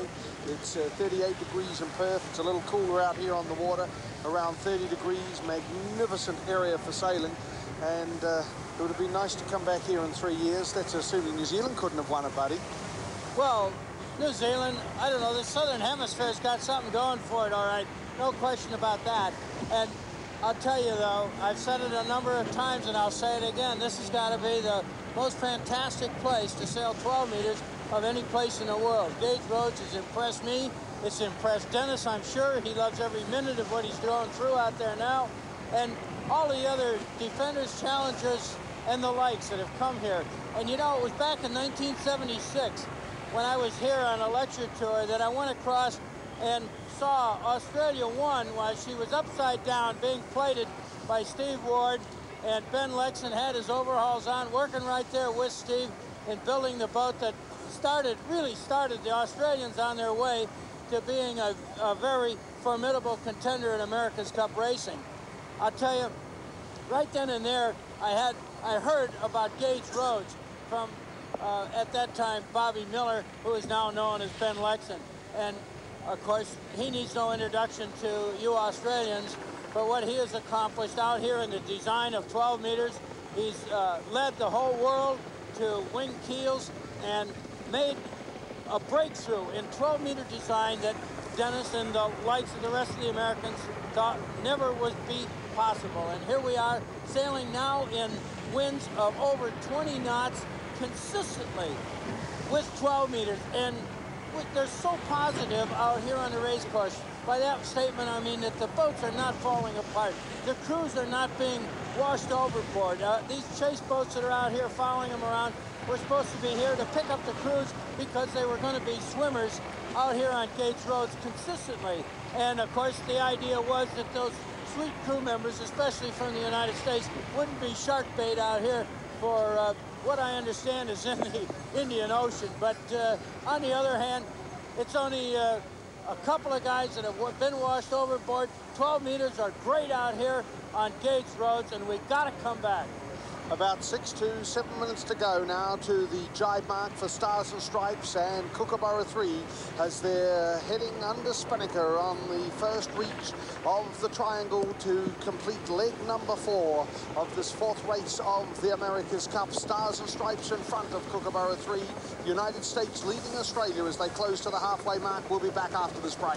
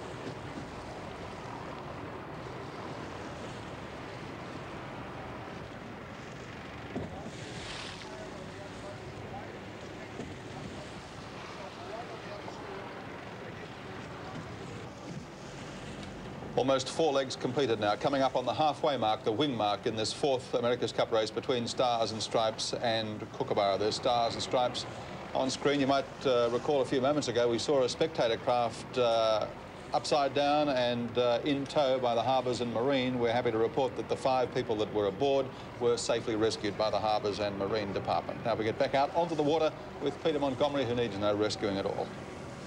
Not at this stage. It's really absolutely magnificent out here, the conditions. But Stars and Stripes now just a matter of minutes away from the jibe mark or the wing mark, where they'll change direction. They push the spinnaker across to the other side. Jibing means changing direction with the wind behind you, and currently the breeze is coming from 227. So round figures, it's from the southwest, or the Fremantle Doctor as it's known here in Perth. And the breeze at the moment is 18, 19 knots. The sea's just getting a little bit lumpier, buddy, as the afternoon goes on. Well, the powerboats out here watching this, what appears to be the final race of the 1987 America's Cup, have added to that wave condition for sure. But it's going to take something in the form of a breakdown, a torn sail, to get this race back to reality for Kookaburra 3, Peter. I don't know what they can do with their present concept of just sailing around the race course. They're going to have to cut across. So there are around 800 to 1,000 craft of all shapes and sizes, including some very fancy luxury craft, as the Stars and Stripes crew working hard. Kyle Smith and Jim Cavalier, the big grinders, they're around 500 pounds. They're working hard. Tom Whidden there with the white hat and the red and white striped shirt. Here's the tactician aboard, as Stars and Stripes getting close to dropping their staysail now. And they've got their spinnaker up, powering down to the mark. They'll be doing around 12 knots at this stage, buddy, as they're coming to the jibe mark. Yes, and this is a very simple maneuver for Dennis.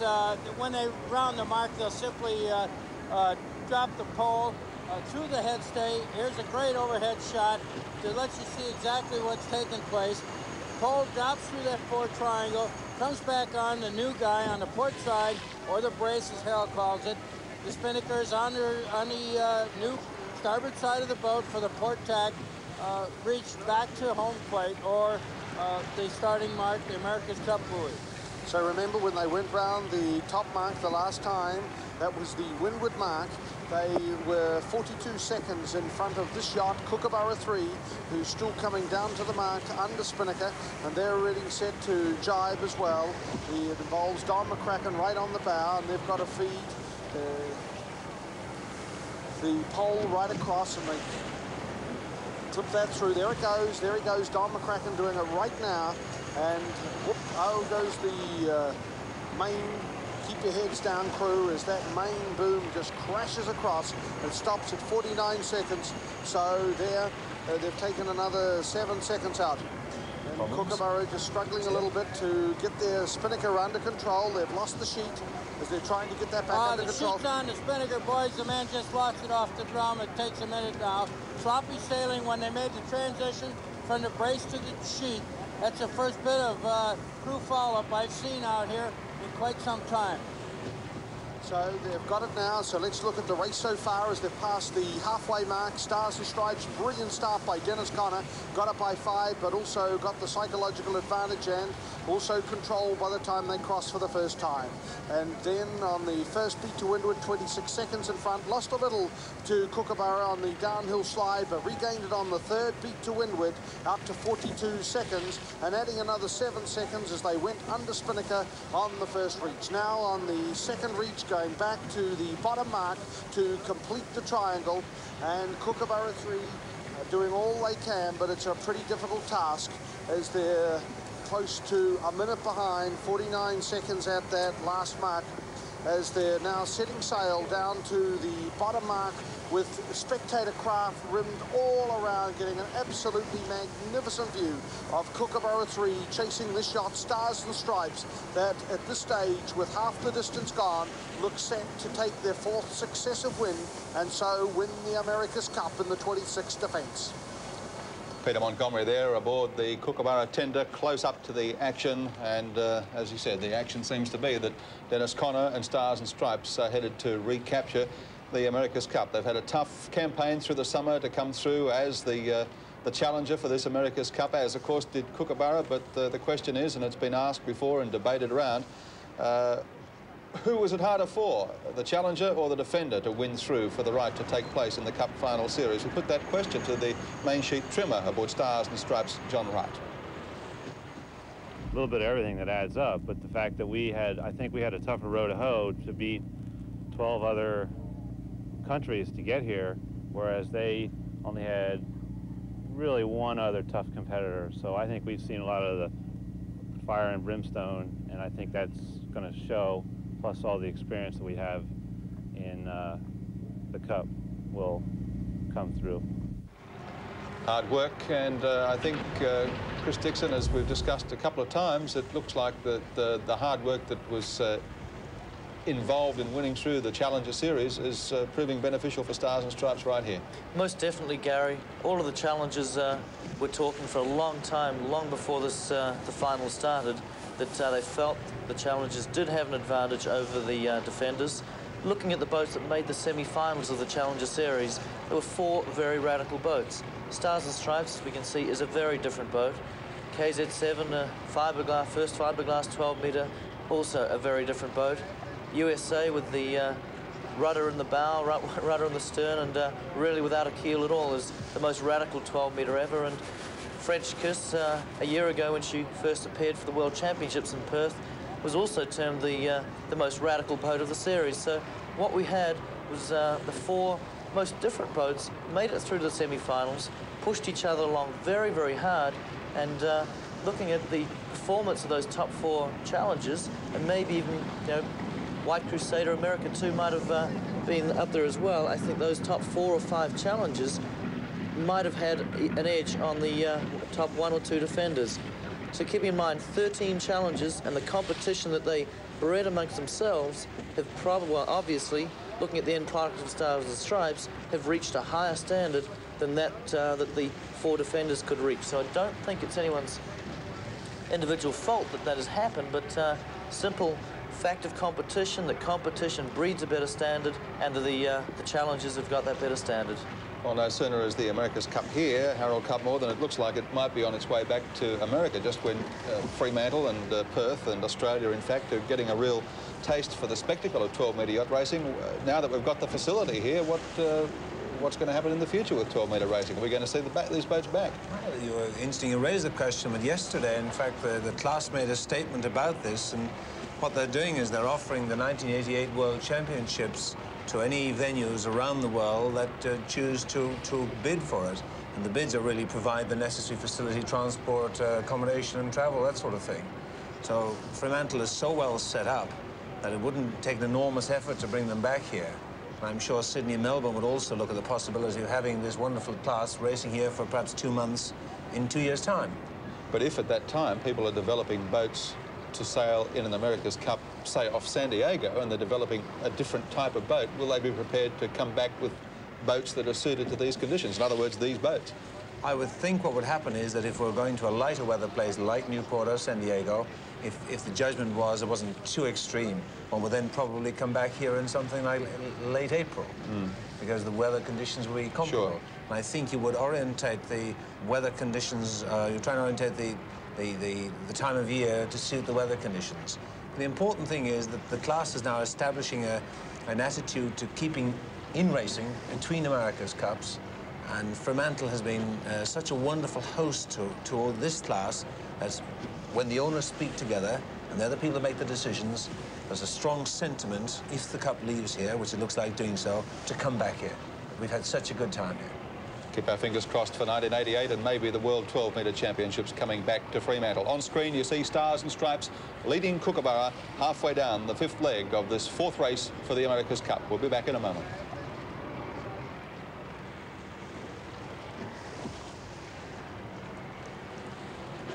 We're on the second reaching leg of this 4th America's Cup race, coming up on the fairway buoy again when they'll start another beat to windward.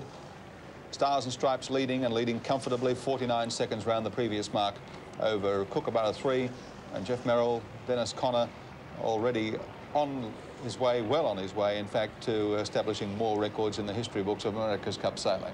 Yes, he is, definitely, Gary. Today, Dennis Conner is appearing in his 16th America's Cup race as helmsman and has skippered more Cup finals than any other sailor in the history of the America's Cup. In fact, he passes two men, the J-boat wizard Harold Vanderbilt, who won the America's Cup 3 times in the 1930s and was skipper in 14 races, and Sir James Hardy, who has been the helmsman for Australian efforts in 14 races of America's Cup finals.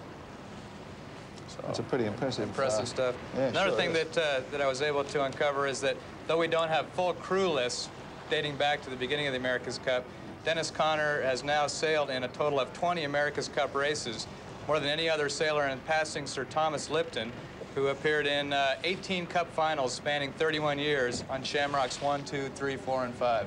Vanderbilt and Lipton, he's put himself up there with the big ones, Harold Cutmore. Right, indeed. He just has one more step to go. Vanderbilt was 3 times winner of the Cup on Enterprise, Rainbow, and Ranger from 1930, 34 through 37.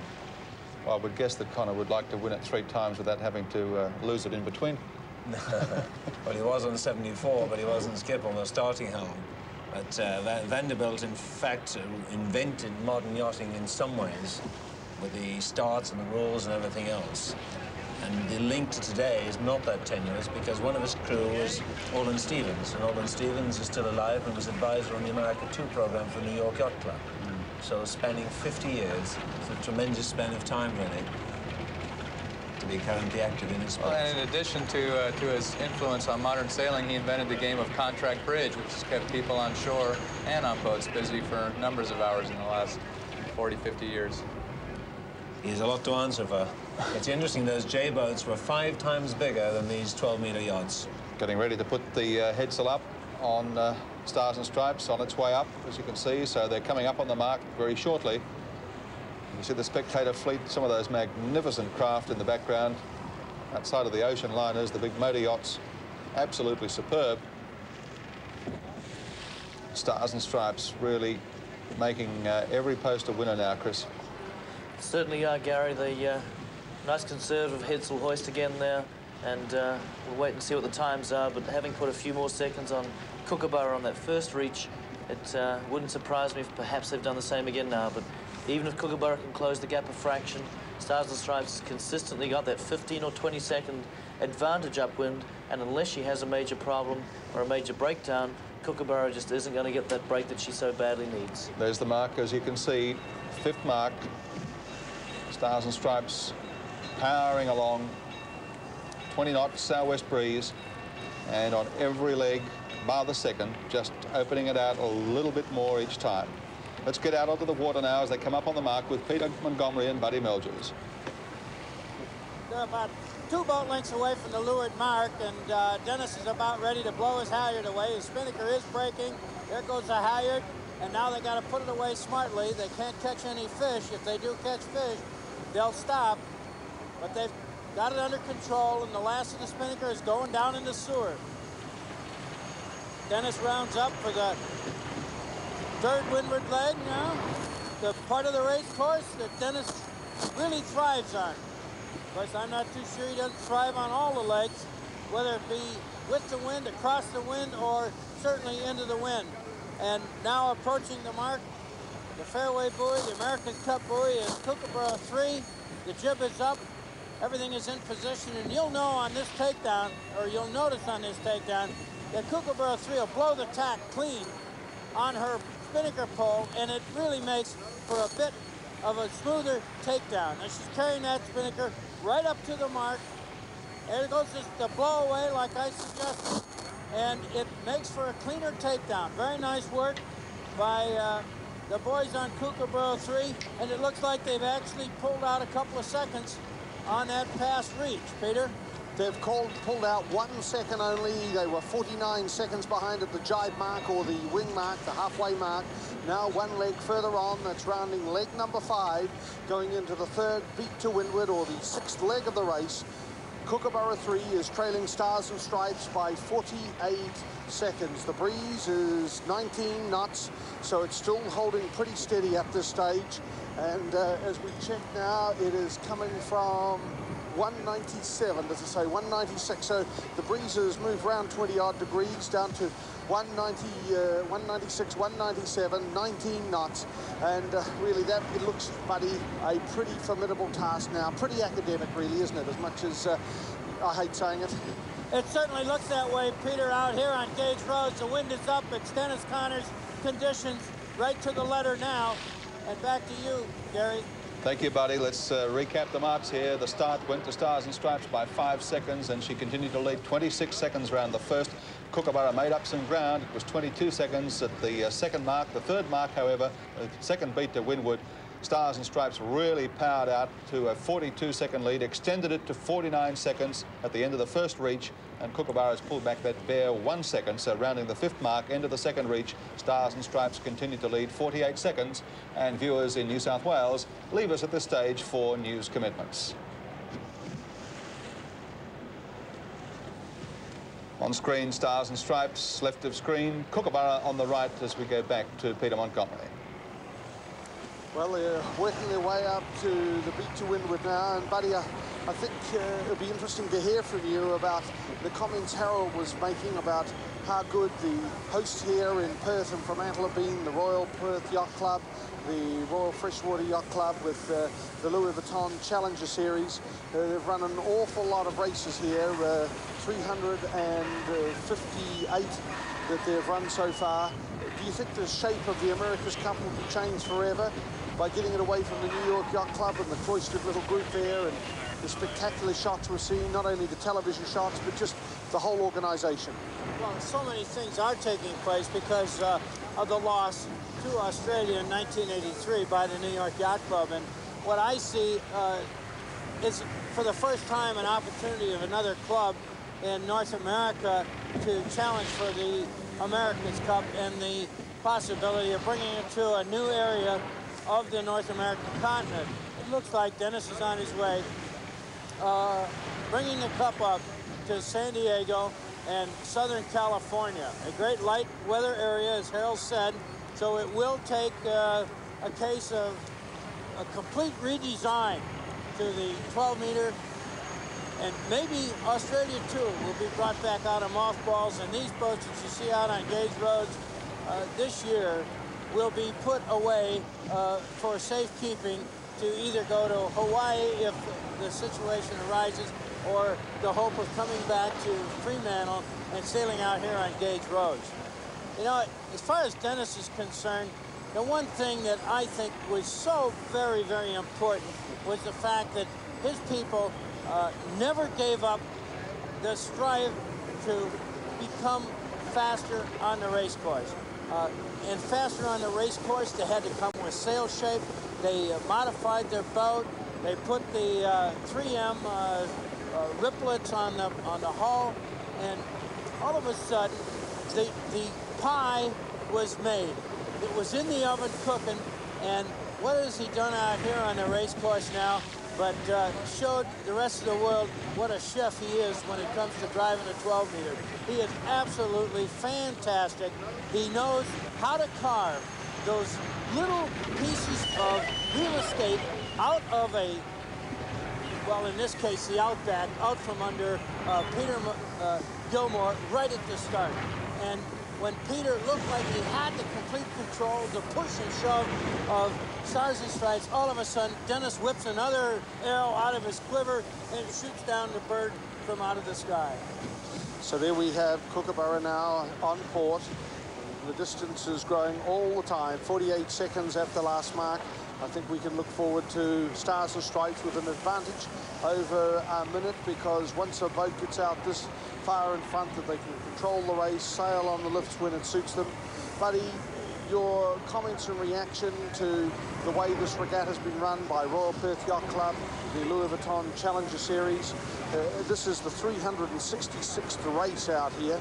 There's just an enormous number of races they had to run for the challengers and also for the defenders. And there's never, ever been even the slightest query by any participant in all of these races that they would consider protesting the race committee for their activities out here on Gage Roads. I'll tell you, though, what probably makes it and makes the committees look so good is virtually the Fremantle doctor. He is a surgeon when it comes to making the wind blow at 207 degrees day after day after day. There's only one other place where I heard about that particular wind direction being so accurate, and that was on a mountain lake in Mexico. When they had the Pan American Games, the race committee actually left the committee boat moored on station, the other end of the starting line set up, and they would just simply ferry the committee back and forth to the race committee boat. I'm not too sure they couldn't do that out here on Gates roads, but one of those reasons why, of course, is that steady wind. Reason why the race committee work has been so perfect, letter perfect. And of course, you know, it takes a lot more than just that. It takes the people, the cooperation of everyone, the knowledge of Mother Nature by the committee. These guys are all past sailors in their own right, accomplished, I'm sure, and those people that contribute to sitting on a boat out here and spending what might be their entire vacation time.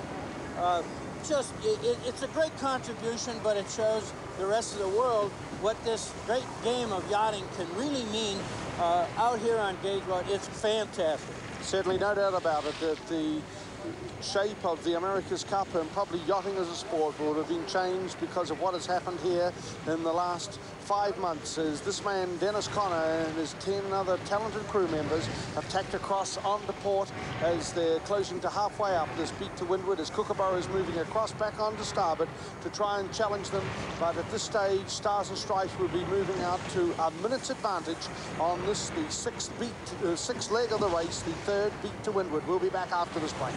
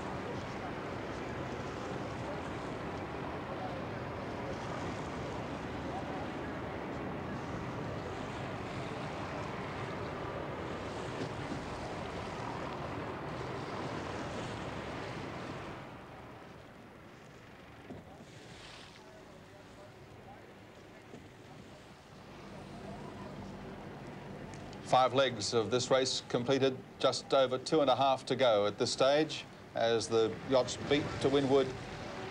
Kookaburra on screen tailed round the previous mark by 48 seconds. Dennis Connor really serving it up once more. contrary to the form that we saw displayed in the very early stages of the regatta, when it looked at one stage as though Stars and Stripes was going to struggle to make the Challenger semi-finals and finals, but make it they did, win the right to challenge they did, and serving it up they are now to Kookaburra. Raises an interesting question. Not the first time it's been raised around the waterfront here in the last several weeks. Have they been sandbagging? Were they really trying, or were they taking it easy earlier on? That's a question that we put to the tactician aboard Stars and Stripes, Tom Whidden. We worked very hard on trying to make the early round robins not too mentally taxing, from the standpoint that we felt that it was only important to be in the top 4. We felt like we could achieve our goal if we were just one of the top 4, and we really frankly didn't think that if we finished first it mattered all that much. So to peak mentally, we took a lot of the pressure off the people that would have otherwise felt pressure to do well in the early parts. Well, if they were ever kidding, they certainly had everybody fooled, Harold. I think they developed their boat certainly during this summer. And they came in the lighter weather, perhaps they weren't quite right, and they used the earlier round robins to reposition their boat. By the third round robin, they were in pretty good shape. They tweaked it for the semi-final and final of the Louis Vuitton Cup, and I think they came into this regatta in pretty good shape. Chris, were you as confident as Kookaburra obviously were of at least, you know, winning 2, maybe 3 races against Stars and Stripes? I mean, did you really believe going into that Challenger final series that you could match it with them? I wouldn't say we're confident of winning 2 or 3 against them, Gary, because we were very determined and very confident of going out and winning 4 against them. We certainly, as the Kookaburras, Ian Murray and co, we certainly didn't go out there to lose races. And it was a little bit distressing to actually go out and find that Stars and Stripes did have the measure of us. And exactly when that turnaround came, as we all know, is somewhere between the third round robin and the semi-finals. But no, I'm sure they were never sandbagging, but earlier in the year, I think they had a very good boat that maybe they weren't sailing quite as well as they are now. The crew work certainly wasn't up to the standard it is now. The sail inventory has come ahead in leaps and bounds since October and November. So I think earlier in the year, they weren't the race-winning boats that we're seeing out there now, and they have progressed steadily throughout the year. They did actually start off a little bit behind a number of the other challengers, and hence we saw them losing a lot of races in November especially. So they're a boat that started behind, always a good boat, but they have learned to sail it very, very well. Their crew work is right up there, the sail inventory is right up there, and looks like they're still going ahead. So I think a number of the other challengers started off ahead, but just couldn't keep going at the same pace that they have. So sure, a little bit distressing to go out, as Ian Murray has, knowing you've got a fast boat, a good program, expecting to do well, expecting to win 4 races, even if it's 4-2 or 4-3, and finding out that, in fact, after 2.5 years, you don't have the boat speed you need to have. In fact, the other boat has got an edge on you, and you're going to be lucky to, or struggling, to take even 1 or 2 races off them. Halfway down this 6th leg of the race, Stars and Stripes continues to lead comfortably. It's amazing how fortunes change, isn't it? 1983, the world fell apart for Dennis Conner. Things just went absolutely wrong for him. Harold Cudmore, where have things gone wrong for Australia this time? Well, let's start where things went wrong for Dennis in 1983. He won the Cup in 1980. He had upped the game. He had 2 boats. He'd sailed an enormous amount of time, several years. He redefined America's Cup sailing in 1980. At that stage, Alan Bond and his crew, they looked at what it would take to win, and Alan realized more clearly than anybody else he would have to go for a design breakthrough, that Australia didn't have the resource at that stage to meet Dennis Conner nose to nose in terms of crews and all the other things they required. So he gambled on an adventurous boat, Australia 2, and in fact, in the process of doing that, they brought most of the other areas together because with John Bertrand and Tom Snackenberg and the rest of the team, they upped their act in rigs and sails to a very high level. And they produced, to Dennis, really, a fait accompli. It was too late for him to react to it. He didn't identify the seriousness of the threat. Now, the interesting thing is, and this is a compliment to Dennis, is when he was faced with defeat, and with his thoroughness, and when he looked at this blank sheet of paper and what it would take to win the Cup, and he put together this program, the people who had won the Cup, Alan Bond and his group, did not make the same decision. They did not approach it quite the same way. They didn't look at a blank sheet of paper. What they said is, we've got the top boat, we'll develop this boat and we'll stay on top. Now, this influenced the Kookaburra program. Kookaburra had the biggest budget here. They spent something in the order of 28 million Australian dollars. They put the most time, the most effort. They did what Dennis Conner did in the 70s. They sort of threw mega bucks at it. But what they didn't do was start in the correct design premise. They didn't go back to original thinking. They, again, evolved from existing boats, and in this they were influenced by, I presume, the Alan Bond approach. So the whole defence, excluding Steak and Kidney, which came for the game slightly separately, was premised falsely.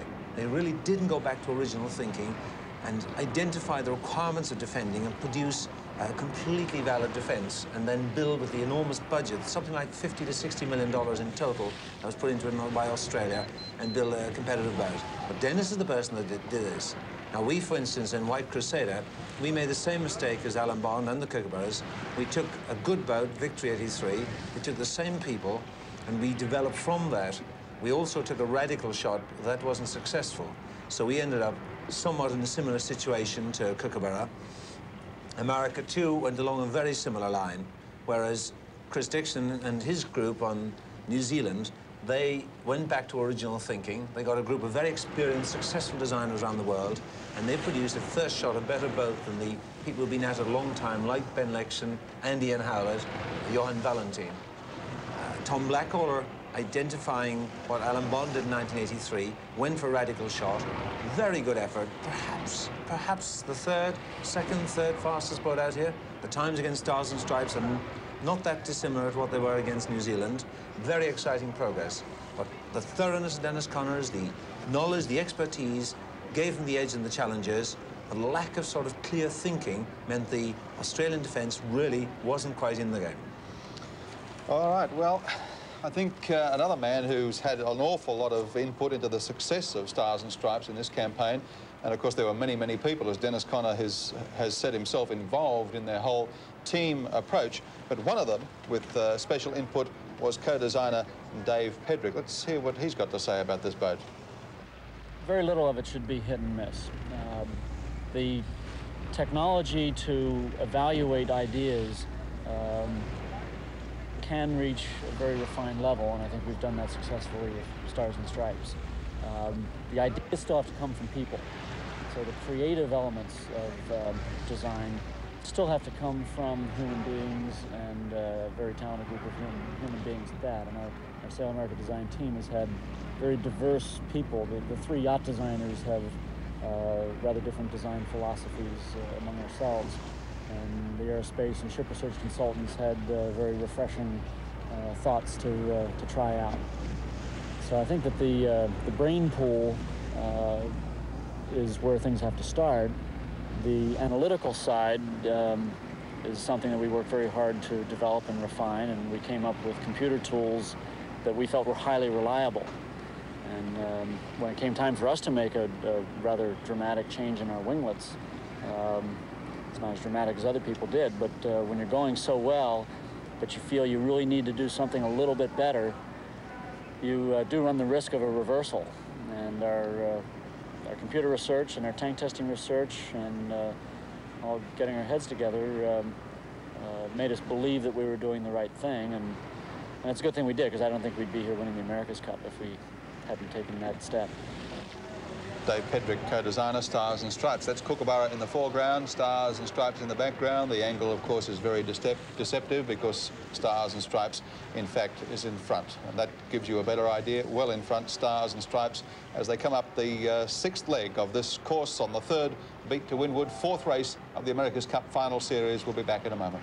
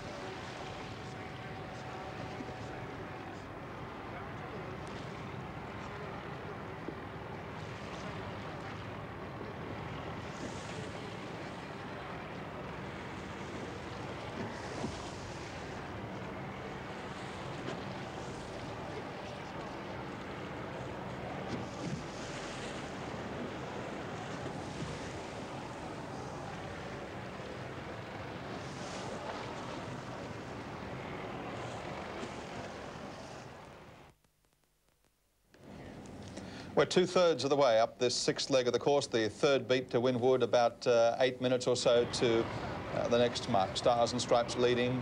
The margin around the previous mark was 48 seconds over Kookaburra.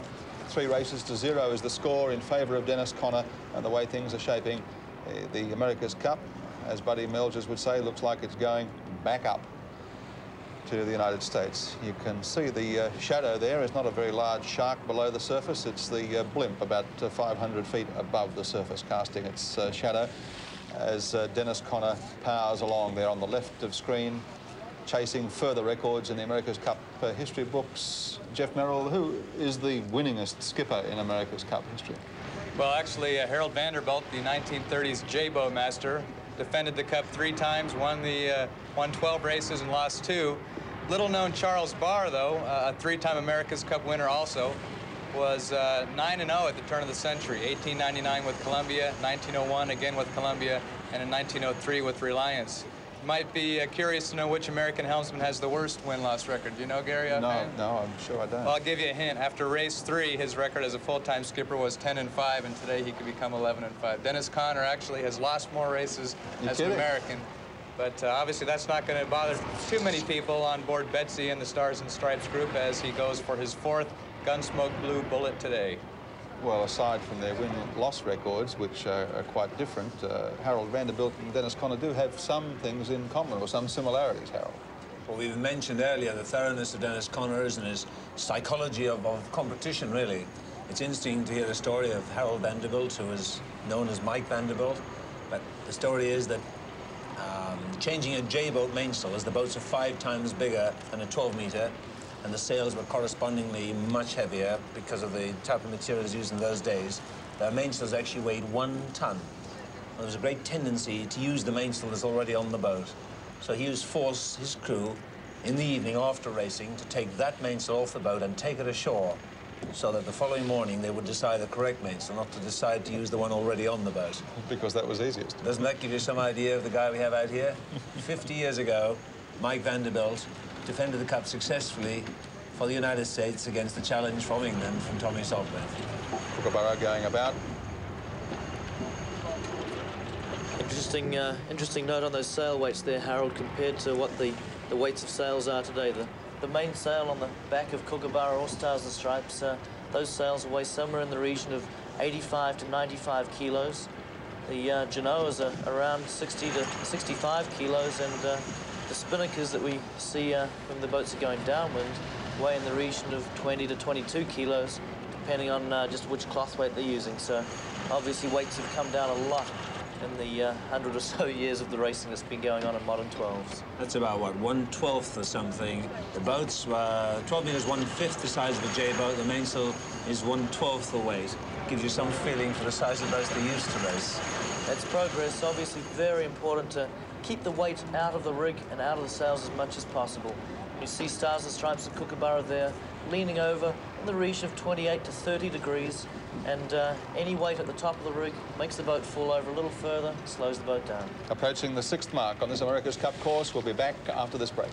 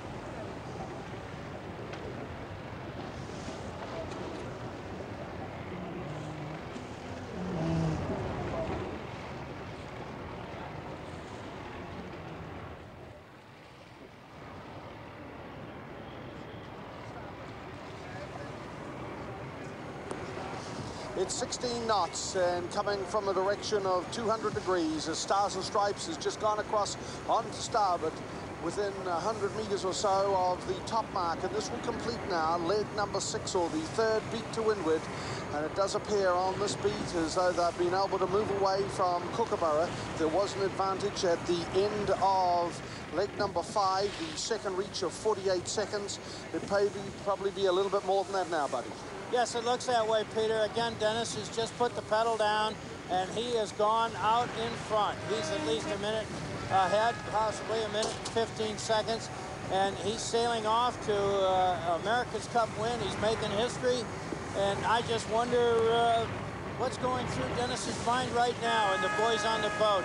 They got to be careful to make every move a positive move, and don't get over jumpy about setting sail, screwing up here. Oh, we're having a jibe set, and here we go. That was a good one too, buddy. It was really splendid crew work there by the whole of the crew, not only the foredeck crew of Scott Vogel on the bow, John Barnett on the sewer, and Jay Brown at the mast, but the rest of the crew, Kyle Smith, Jim Cavley, Bill Trinkle, Adam Ostenfeld, John Wright, all excellent stuff, and no doubt the crew back in the afterguard, Dennis Connor, Peter Eisler, and Tom Wooden will be pleased with that. Now remember, when they rounded the last mark, that is leg number 5, they were 48 seconds in front, and yes, they have taken time out of them already, as Kookaburra still has some distance to come up to the mark. The breeze now still coming from the southwest. It's around 16, 17 knots. It's been pretty steady for the rest of the afternoon now. The Stars and Stripes has headed off under Spinnaker on the second last leg of the course, the square run, a similar point of sailing to the leg number 2, and they've stopped at 1 minute and 11 seconds. So Stars and Stripes now has taken another 23 seconds out on that last beat, the third beat to windward, as they head off under Spinnaker. Pretty tough stuff for Kookaburra. That's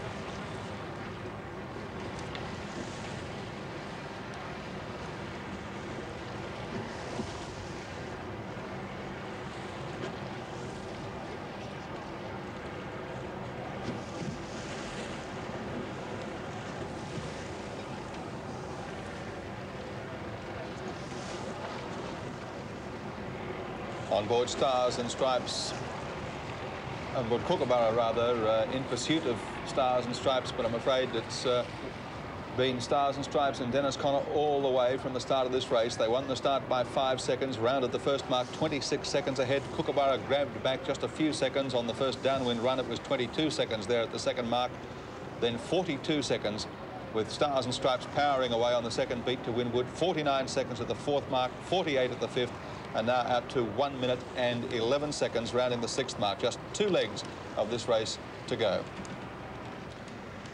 Victorian viewers leaving us at this point to fulfill their news commitments.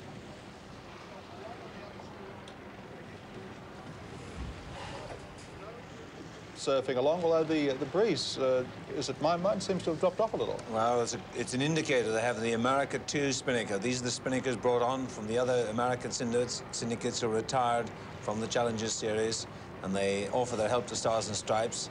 Stars and Stripes didn't need much help, but the one area she did take it was Spinnakers, and we gather it's mostly the lighter air Spinnakers. You can tell them from the different colours is the red and blue cross stripes. So if they've used those, it means they've gone down in size from their maximum Spinnakers. That's probably something like 46, 48-foot Spinnaker, something like that. What do you think, Chris? Yep, that certainly is a little bit smaller, maybe even a little bit lighter than the Spinnaker they used in the last downwind leg, Harold, and for whatever reason they do favour those America 2 Spinnakers in the lighter air, and which does indicate the wind has dropped somewhat. It's interesting looking back at some of those leg times on the difference between the boats upwind, that Stars and Stripes has been very, very consistent today. She was something like 20 seconds quicker on the first beat, about 21 seconds on the next beat, and I think the last one was something like 23 seconds. So she's just steadily moving away, and there's not a lot that Kookaburra can do about it.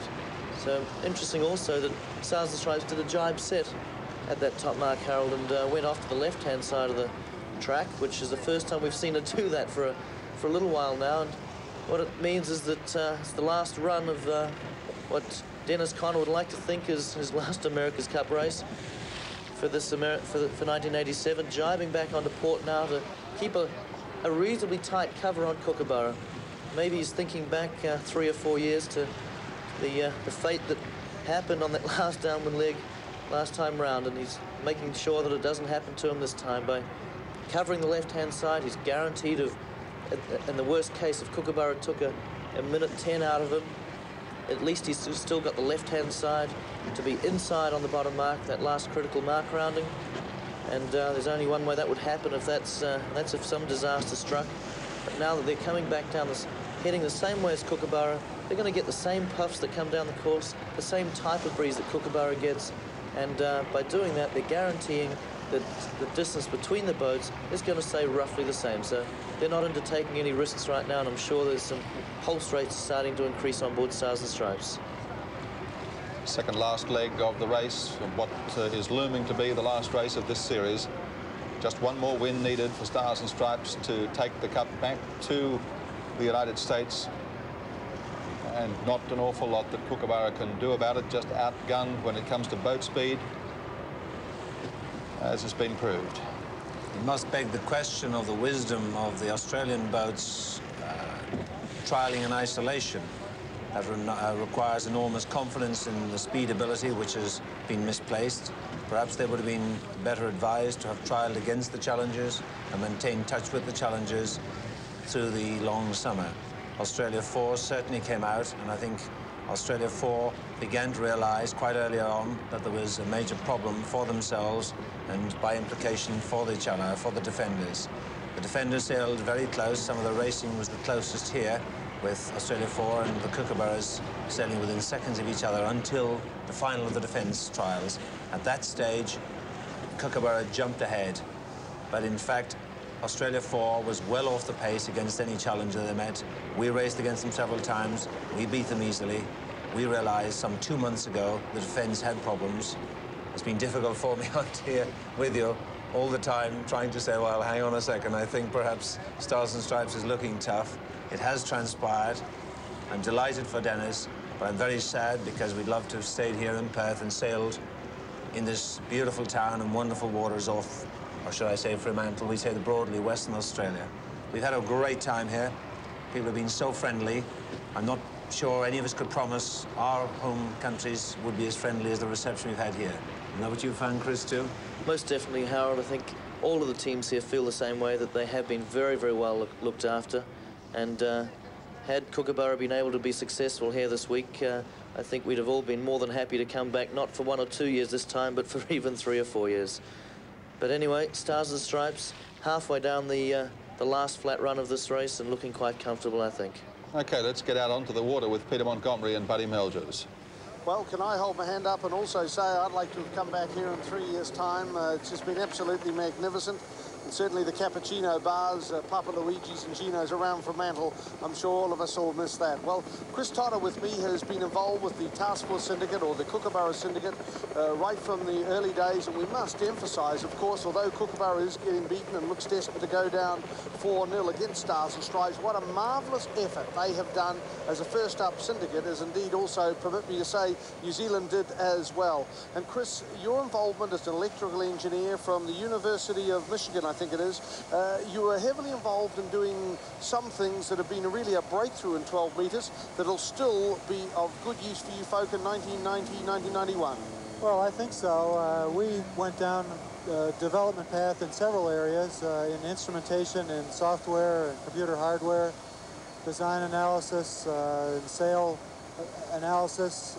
Some of the things we uncovered we would like to proceed much further into, and I think, in fact, we're already starting now for 1990. Chris, perhaps you can explain to us as much as you're able to, even though the regatta's over, you may want to still keep some of your secrets, but on board Kookaburra, there is a readout, isn't there, that allows the sailors to be able to trim the sails related to an optimum shape, something you've done in the computer. I mean, someone told me that you folk have discarded with computer assistance what other people haven't even thought of. Well, I take that as a compliment to some degree. We did develop a sail analysis system, which I think was ahead of its time, and I think we'll see a lot more systems or similar systems developing. We'd like to go further with that as well. And in principle, as I said earlier, the system was designed to allow real-time comparison of the existing sail shapes with target sail shapes. Everyone uses targets to some extent, target boat speed, target angles. We developed target sail shapes based on the statistical analysis of the boat performance correlated with the sail shapes that we had. And those we smoothed and developed into targets, which we were able to compare in real time with existing shapes. And I think there's a potential there is quite enormous for improving sail development as well as sail trim.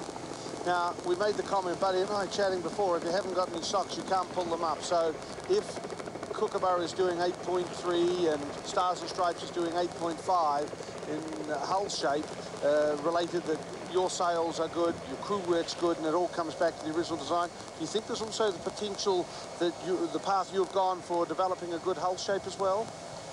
Well, I think we probably are seeing here the results of going down a different design path, and we feel we're fairly highly optimized, and we've built a match racing boat that's well optimized in its design path.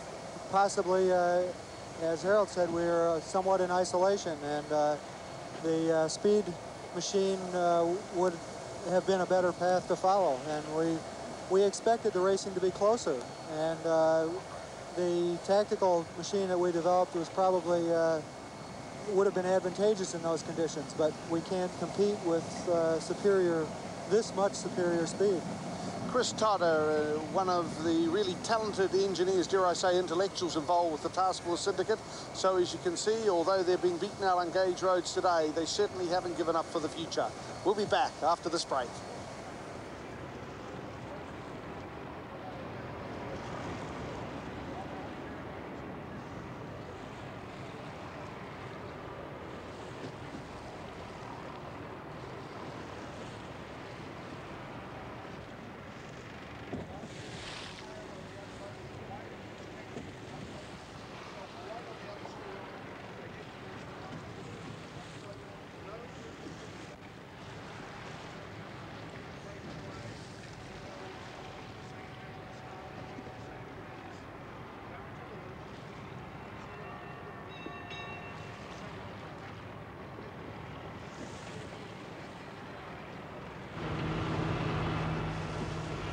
Around the leeward mark, like 80 yards. I'm talking about the first leeward mark. How close and wide lengths. Those are impressive, like attack.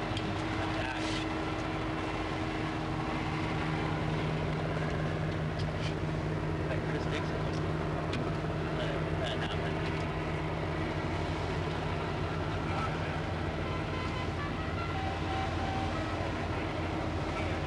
My good hat, my top good hat. Where'd you get that?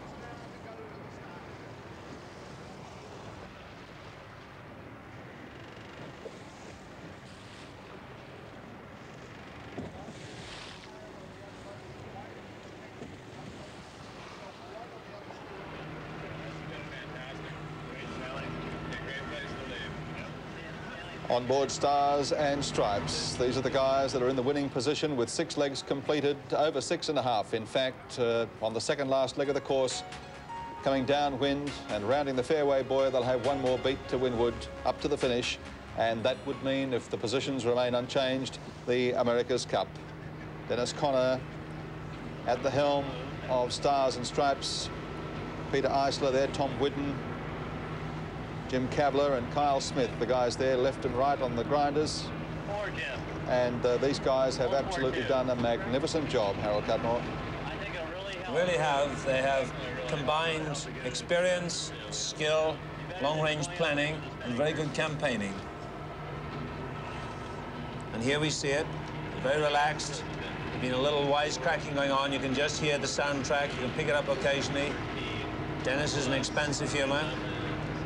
He hasn't always been that, as we well know. He's taken the odd bite off a Kiwi or two, hasn't he, Chris? Thank you for that, but Harold. But no, they're going to be starting to be quite an excited crew. About now, they'll be looking ahead at. They'll be seeing a finish line on the distance up there, knowing it's about 35 minutes away. All they've got to do is hang in there till the end. They'll be checking every shackle, every pin, just trying to make sure that the rig stays in the boat, the mainsail doesn't fall down.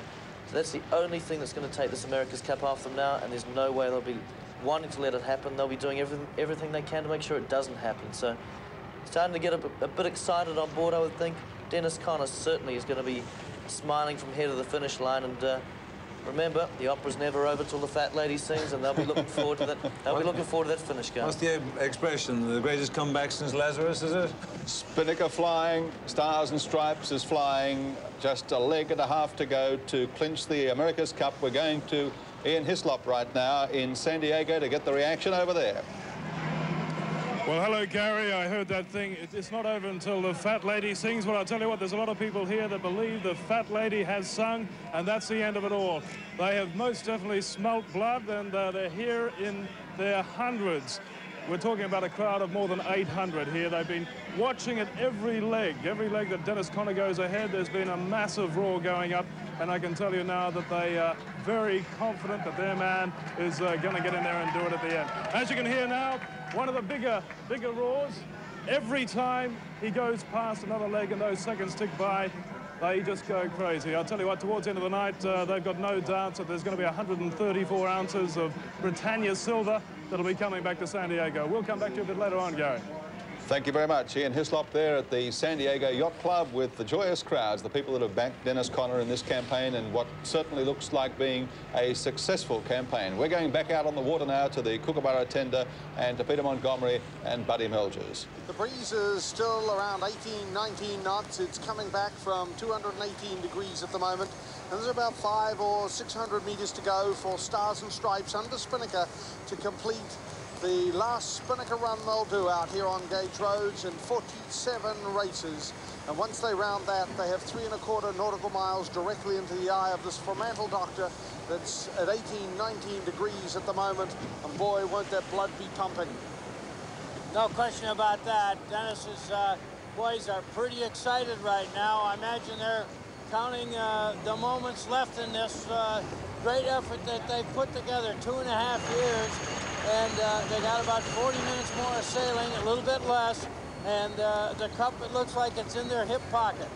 So Kookaburra now with their green and yellow and white Spinnaker flying, set an answer to the Frio Doctor, but they're just too far back. It doesn't look as though they've been able to take any time out on that downhill slide or any appreciable distance anyway. It'll still be at least 60 seconds behind as they go into the final leg of the race, and that's really too far back to be able to attack and really take it to Stars and Stripes. So now they've still got about 400 metres to go down on the downhill slide, and then the final beat to windward. So we must still applaud and remember this crew here who have done so well.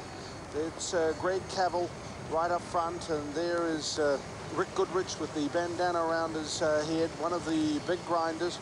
Right back aft, Derek Clark just putting his hat on back. He is the tactician. That's Ian Burns with the red hat grinding there on the main sheet with Peter Grillmore. So they're still working hard, and this crew has done a marvellous job, a bit like the New Zealanders aboard KZ7. They never gave up at any stage, but on a slower boat, it's pretty hard to be able to keep up with the flying Dennis Connor. At this stage, a special welcome back to viewers in New Zealand with Stars and Stripes, US 55, Gunslope Blue, coming down to the bottom mark. They've got around 300 metres to go before they drop their Spinnaker for the last time out on Gage Roads this long, hot summer. and jibing across right now as they're heading to the mark. It's a hot day here in Perth, 38 degrees in downtown Perth, still over 30 degrees out on the water, although the cooling Fremantle Doctor has made life a little more bearable out here. A magnificent West Australian day, not a cloud in the sky, over 1,000 spectator craft of all shapes and sizes, including 6 big passenger liners and some magnificent private motor yachts as well, watching the climax to this 1987 America's Cup as Dennis Conner and his talented crew look as though they're going to go 4-0 and take the cup back to where they think it belongs. Do you think it belongs there? Well, I'm not too sure that I'd like to see it in San Diego, Peter. It'll look really great in fresh water in downtown Chicago, as far as I'm concerned. But it is coming up, and we're very happy about that as an American. You can believe it. And, you know, we've got a lot of friends down here in the Southern Hemisphere. I wonder how Fraser and Sue are getting along over there in Auckland right now. But there's a jib going up on Stars and Stripes. They're about 1 minute and 10 seconds away from the mark. To round on the last time that Dennis Conner will be going around the America's Cup buoy here in 1987. He sailed magnificently all the way through, even in spite of his dog days in November when he had no speed, supposedly a dog boat. Many people thought he had overbuilt for the conditions here, that he could have had a smaller boat, and I think all he did was stuff it right in their nose with a boat that so loves this chop out here on Gage Road. There's a lot of people that criticised he shouldn't have worked up in Hawaii, a lot of people who criticised him for him rushing back, be it fundraising trips or looking after his business in San Diego. Certainly Dennis Conner's been under a lot of criticism in the spotlight here throughout the summer, but in fact he has really proved them wrong. So Scott Vogel up on the bow, right back aft, you can see Dennis Conner with the red hat on, Tom Whidden, the tactician, with the white hat on and the red and white shirt as they're coming down to the mark. The port grinder is Kyle Smith, having his second race. He's been alternating with Henry Childers. Jim Cavley, the starboard grinder, has been out all the time as they drop the spinnaker. They've shot the halyard, and now the spinnaker will be coming in, and then they've rounded, hardened on the breeze and around the fairway buoy or the America's Cup buoy for the last time this summer, as Stars and Stripes is heading into the Fremantle Doctor, or the southwesterly of 16, 17 knots. The sea getting a little lumpier throughout the afternoon. The last mark they rounded, that was mark number 6 at the end of the third beat to windward. They were 1 minute and 11 seconds in front of Kookaburra. Now they're on the 8th and final leg. This is the 4th and final beat to windward. Kookaburra still coming down to the mark. They've been trying hard. There's Ian Burns down below in race cam below decks, waiting ready to grab the spinnaker. It's been pretty dry there today. In fact, only one of the races, the second race, has it been pretty rugged and tough down below like a rainforest. So there goes the spinnaker now for Kookaburra. Ping it goes, and there's Ian Burns pulling as hard as he can, still hasn't given up. And the crew on deck, about 2 or 3 of them, are really pulling in on that spinnaker as well and trying to stuff it down the hatch, almost smother Ian Burns as they're pulling it down. And now Kookaburra coming hard and onto the breeze. So 1 minute 16 behind. Kookaburra has lost 5 seconds now as they go to the final 3 1/4 nautical miles. Let's recap the race so far. Stars and Stripes winning the start. Conner absolutely magnificent, 5-second advantage, and when they crossed in front they controlled it to round the top mark by 26 seconds. Lost a little on the downhill slide, but on the second beat to windward, that's the third leg of the race, really moved away to lead by 42 seconds and extended that advantage under spinnaker on the reaches. And then on the 6th leg of the race, or the third beat to windward, again dominant in the Fremantle Doctor southwesterly of 18 to 20 knots, 1 minute and 11 seconds. And then on the spinnaker slide downhill, they've extended out to 1 minute and 16 seconds as they are now heading on the final leg of this 4th race of the 26th defence of the America's Cup. We'll be back after this break.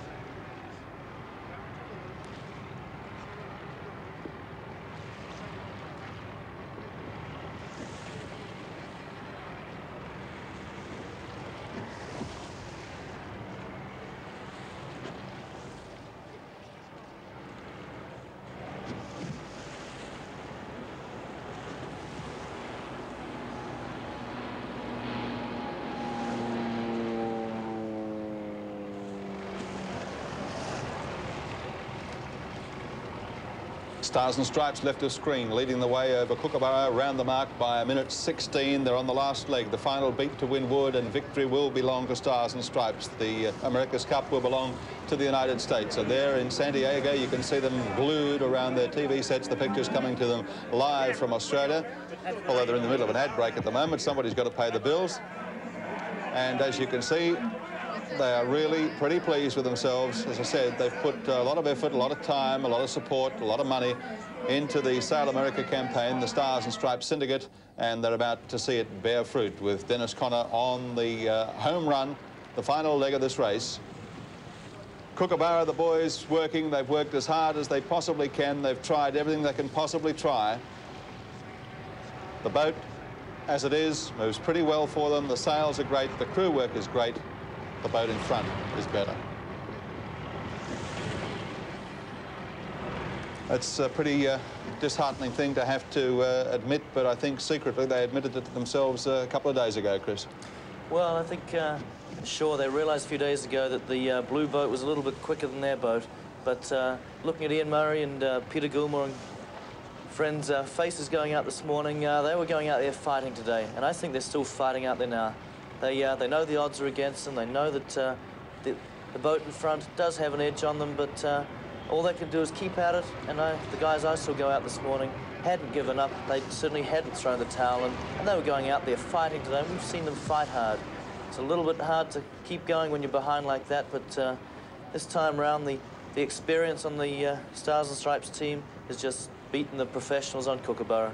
Keep in mind the average age in the cockpit of Stars and Stripes is, I think, 38, and the average age in the cockpit of Kookaburra 3 is 29. So certainly a lot of experience up there on Stars and Stripes, but Kookaburra just didn't quite have the legs to match them.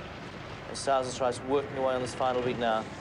Kookaburra hanging on here. It'd be easy to say that they should be throwing in tack after tack, but they're working out quite nicely to weather at Stars and Stripes. They still I think they're probably taking a little bit of time out of Stars and Stripes at the moment, so no point in tacking away, because if Stars and Stripes doesn't want to follow, they won't. Slightly dejected team on board Vulture there, I guess, but not a lot more they can do. Interesting, Mr. Kevin Parry's proposition last evening, where he's offered to lead a $15 million campaign to recapture this cup if they lose it. And I think that he has in Ian Murray, Peter Gilmore, and Colin Beashel, I think a formidable group of young sailors, and they have 9 or 10 years. There's 3 more challenges of defence. It's time scale to get them to Dennis's age and Dennis's group. And I think that they have the competence and they have the underlying talent to be tough in this game for a long time to come. I think Colin Beashel perhaps got the rough end of the stick here in reputation terms. I think he is also highly competent. He's a quiet personality, but I think he's an achiever. And with Ian, with Peter, and with Colin, Grant Simmer, and this other team, they'll be tough. Chris, you know that, we know that. We're going to have to face them for many years to come. Yep, that's for sure, Harold. Certainly those guys on Kookaburra are getting a lot tougher coming up this final beat, but back on board Stars and Stripes now, nothing's changed too much. The guys are still down, sitting down quietly on board the boat, just working steadily away. Viewers through South Australia and Queensland, leaving us at this point for news. Okay, Dennis Conner, this is it. He's approaching a win for America's Cup. The cup he won in 1980, lost in 1983. Now he's going to take it again. There'll be a lot of vindication, and I told you so. Not to us over here, but back at home. He took an enormous burden of blame in America. The one thing the Americans do not like is failure, and he was perceived to have failed in 1983. He would defend himself saying that he failed with honor, that he showed he was a fighter, and that he was. And he went off quietly. He had a pretty understated campaign. He didn't project himself very much. He didn't claim too much. He went off for a couple of years, somewhat bitter years, because the burden of work was not supported by generous funding. Adequate funding, but not generous. They struggled right through. Earlier this year, they were in fact quite short of money. They struggled to build this final boat, and this is the boat that's going to take the America's Cup, it looks like. And Dennis will have vindicated himself, and in doing so, vindicated America generally and their talents, their ability to organize, their technology, above all, their sheer competitiveness. Harold, sorry. Go, Chris. These are going to be this is going to be a long final 25 minutes for the teams on both boats out there at the moment. For the guys on Stars and Stripes, that finish line is up there. They know it's there, but just getting there, you know, each second ticking by is just another second closer, but they'll be dragging out. So again, every creak, every groan, they'll be praying that the rig stays in the boat. They'll be praying the boat doesn't fall apart, that some unseen fitting isn't going to fail. And on board Kookaburra, the thoughts going through their minds right now, I don't think any of us could really appreciate just how hard those guys are going to be taking it right now. The race isn't over, finish line is still up there. The blue boat hasn't beaten them yet, but they know that the days are numbered, their hours are numbered, in fact their minutes are numbered. Out on Stars and Stripes, they'll be, you know, holding the lucky rabbit's feet and that sort of stuff. I wonder what sort of lucky charm Buddy Melgers has. Buddy, are you out there? Is he with us? Buddy, well, since he's not with us, let's just imagine. I would probably be a duck's foot from up the Midwest. I think this is the sort of moment where all the old superstitions that go with seagoing come to the fore. And it's in moments like this you have sympathy with the seamen of old, those that travelled around the world before communication, when it took a couple of years to get to Australia and back again. People right back to Cook's time. And they were people of superstition, and they were people of prejudice and all that. And in moments like this, when you're heading for success, this is when these superstitions come welling back in, isn't it, Chris? That's for sure. And we see Kookaburra's actually tacked away now, and they've obviously lived for long enough on the weather hip of Stars and Stripes. I think they probably took a little bit out of Stars and Stripes for a while there. Maybe lifted 2 or 3 boat lengths up on them, but tacked away now, probably on a little bit of a shift. Be interesting to see how long Stars and Stripes keeps going. But Stars and Stripes out the back there, still going on port, still showing that that absolute confidence that they've had for so long now. Not interested in covering even. That's the final beat of this last, well, for them, probably the last race. Very dejected looking. Who's that? Very dejected navigator on the back there. Very dejected looking Ian Murray, but they've got to keep going, they've got to keep working away, and losing by a minute or 2 minutes or losing by 10 seconds doesn't matter there. That's Ian Burns, the red cap on, standing and looking down at his feet there, hands crossed in front of him. The computer screen's actually behind him, so he's not looking at numbers. He's deep reflection right now. He's just changed channel. Well, we'll Buddy do the same. is with us. Sorry, I gather Buddy's back with us now. Buddy, we were just saying, what lucky charm do you carry? We're reckoning these boys in Stars and Stripes will be holding their rabbit's feet or whatever. What do you use?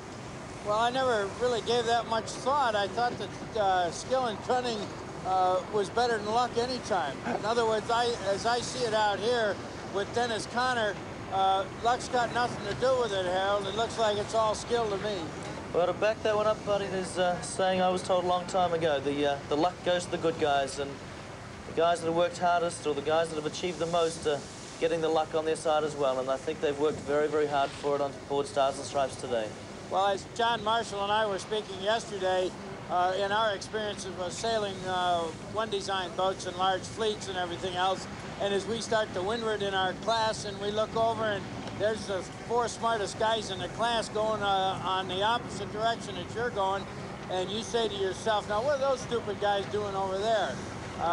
You're the stupid one. You better join in and follow the smart guys, because they always seem to get to the windward mark first, and any young sailor that might be watching this telecast with aspirations to become a top-notch sailor like Dennis Conner, it's just hard work. It's getting to know Mother Nature, going against the sea, the air, the wind that blows on your sails, and know a little bit about aerodynamics, hydrodynamics, a few things like that. Get some smart people around you, and then go to work on it. The more you practice, the better you get. I don't care if it's yachting, out here racing for the America's Cup, whether it's sailing a laser dinghy, or even playing football. Practice makes perfect, and Dennis is the master at that. Stars and Stripes cleaving through the water on this final beat to windward, coming up towards the finish. About another 14 minutes or so away from the finish of this 4th race of the America's Cup. Welcome back, viewers in Victoria, just rejoining our telecast as we go on board Kookaburra. Paul Westlake, the starboard trimmer there, still doing his job, still eager, still keen, but he's really hoping against hope that something might happen here on the final leg that will put Kookaburra back into it. They've chased and chased as close as they could after Stars and Stripes all day. But Stars and Stripes continues to take ground off the Australian defender. And Dennis Conner looks as though he's heading for a clean sweep victory. It won't be the first clean sweep victory in an America's Cup, but it'll be the first time that a defender has lost the Cup without winning a race, Jeff Merrill. Well, yeah, that's absolutely right, Gary. In fact, the last time the Cup was won with a perfect 4-0 record was back in 1977 when Ted Turner skippered Courageous and defeated Noel Robbins in Australia. The United States has won the America's Cup 18 times with perfect all-win and no-loss records. Today, if they win, it'll be the 19th time the United States has done that, pretty much dominating the America's Cup competition. On screen, Kookaburra looking a little lonely on the Silver Sea. Stars and Stripes out of shot, heading for the finish as we head back to Buddy Melger's. Well, they're sailing along, and that's about all you can say. They're sailing along. They're going through the motions now to get up to this finish line. I'm sure everybody on board Stars and Stripes is pleased and proud that it's over, and I'm sure that the boys on board Kookaburra 3 are just glad it's over. They don't need to be punished any longer, Peter. The only boats now that are not around the finish, it's an instant almost city growing up right up by the windward mark with a horseshoe of boats of all shapes and sizes, some very big boats, magnificent motor yachts up at the top windward mark, and the rest are the boats with the privilege flag still just coming along behind Kookaburra and Stars and Stripes. And the wind is still coming from the southwest, a direction of just around 200 or just a little more, 205, and it's 16, 17 knots at this stage. But really, Buddy, it's there's not too much we can say now because Kookaburra is just so far off the pace. Stars and Stripes have been absolutely outstanding. Well, Kookaburra is sailing quite nicely through the water. You can see the boys haven't completely given up, but there's not much they can do, as you said, Peter. Stars and Stripes has just got too much speed to cope with out here on gauge roads and what I call most ideal racing conditions that a yachtsman could find any place in the world. Buddy, Dennis Conner will give great coverage across the world as the first skipper to lose and now regain the America's Cup. But probably one of the key differences between this campaign and the 1983 campaign that he has been backed by some excellent people. Marlon Vernon, who's chairman of a big bank in California, has been president of the campaign and had his foot in some of the key boardrooms of corporate America. Also, other talented people, like you mentioned, John Marshall, the design coordinator, who was main sheet man aboard Liberty and Freedom going back to 1983 and 1980. And so they've been talented people. Robert Hopkins, the sailing coach. So this time it's much more than just Dennis Conner, isn't it? Key, talented American sailors backing up the Stars and Stripes campaign. Dennis has got the people behind him, with him, around him that he needs, and he needed to regain the America's Cup. There's no question that Dennis has not missed one particle of information needed, of one piece of technology, of one piece of equipment that would hold him from winning the America's Cup. He's done it all, Peter. So, Chris and Harold, do you think this event will be changed forever? The America's Cup, yachting possibly even changed with the fantastic media coverage, 2,800 registered media people. Only the Olympic Games or World Cup soccer has more media people. Well, Peter, it obviously is a very, very big international event now. It's come a long, long way in the last 3 or 4 years, and I'm sure that World Championships in Sardinia this year and World Championships each year, and America's Cup in 3 or 4 years' time is going to be an equally big event, if not bigger again.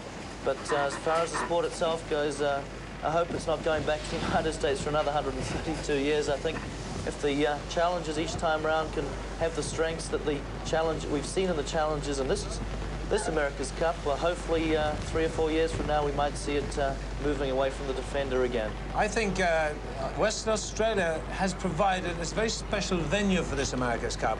It's a small area in terms of population, but not small in terms of ambition or initiative or ability. It's a wealthy area. And Western Australia decided that they would promote America's Cup to represent, in a sense, the best that Western Australia could do, and Australia generally. And one of the aspects that they certainly got right here, besides the generally good atmosphere and hospitality, was the television technology. Introducing race cam, I think, was the single greatest step, and this is a 7 technology, was the single greatest step to improve access for the general public on board 12-meter sailing to sailing generally. It's the first time that sailing's been popularized, and I think there's no looking back from that. And I see sailing developing, particularly 12-meter sailing, as a major world sport in public terms. It always has been a major sport in competitors' terms, but now I think the public are going to join that tremendous excitement of being involved in it. And in years to come, Dennis and the Americans and others will look and say, well, the television started in Western Australia. 3/4 of the way down the final leg of this America's Cup. We'll be back for the finish after this break.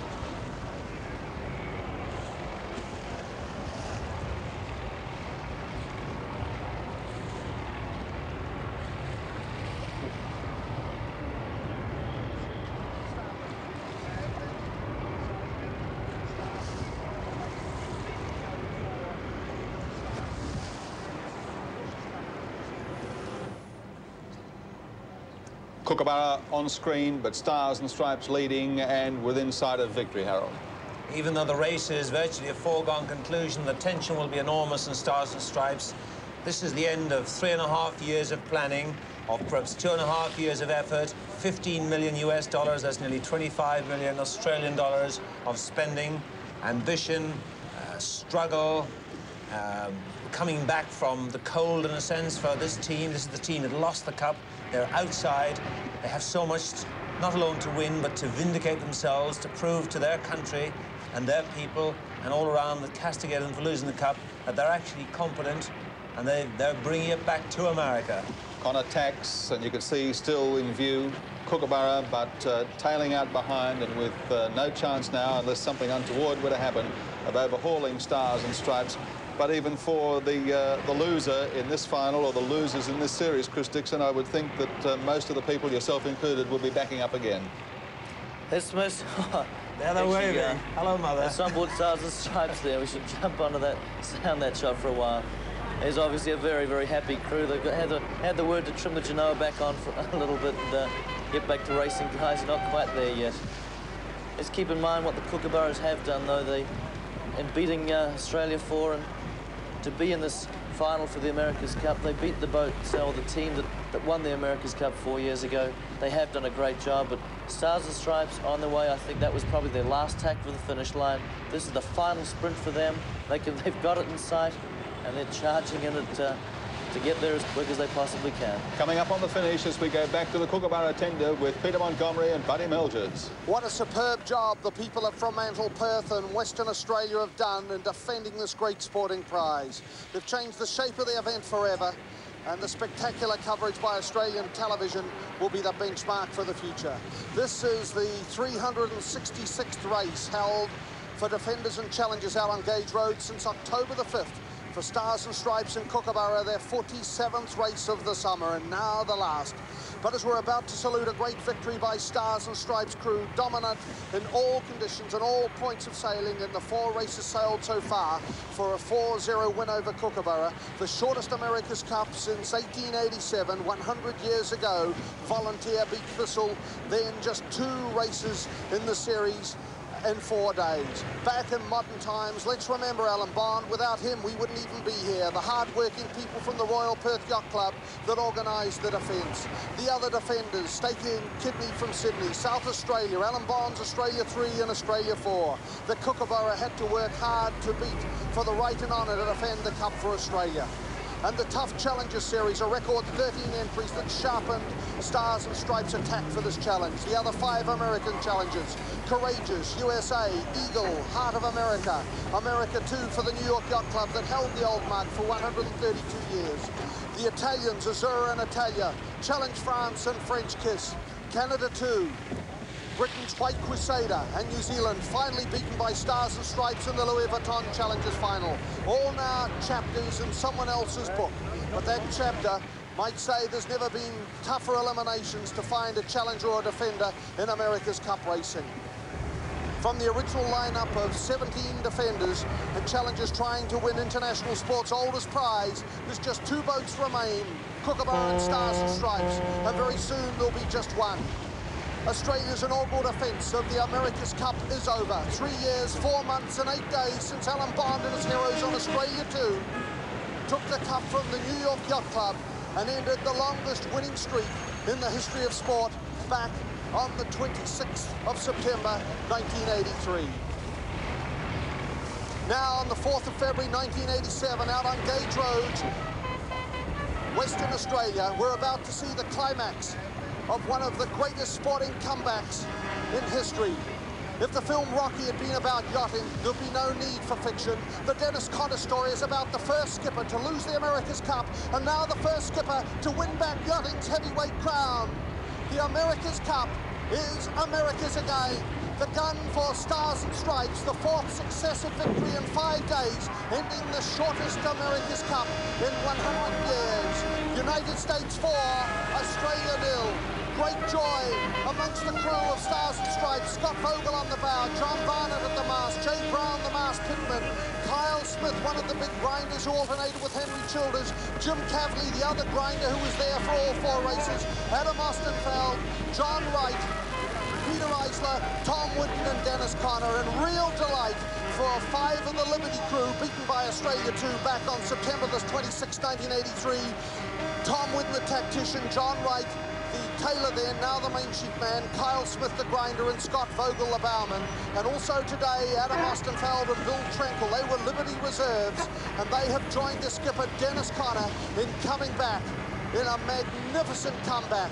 And so, if there was one word that summarised 1983, it was, that's the San Diego Yacht Club, great joy and delight. And Dennis Conner, thumbs up to the crowd, absolutely delighted. And if there was one word that summarised 1983 upset, in 1987 it is comeback by Dennis Conner, absolutely magnificent. People said that he was doing the wrong thing going to Hawaii, rushing back to San Diego, but in the end he's proved them all wrong with his all-American heroes. Absolutely magnificent performance as Dennis Conner and his crew salute the vast number of people out here on Gage Road to see sporting history made.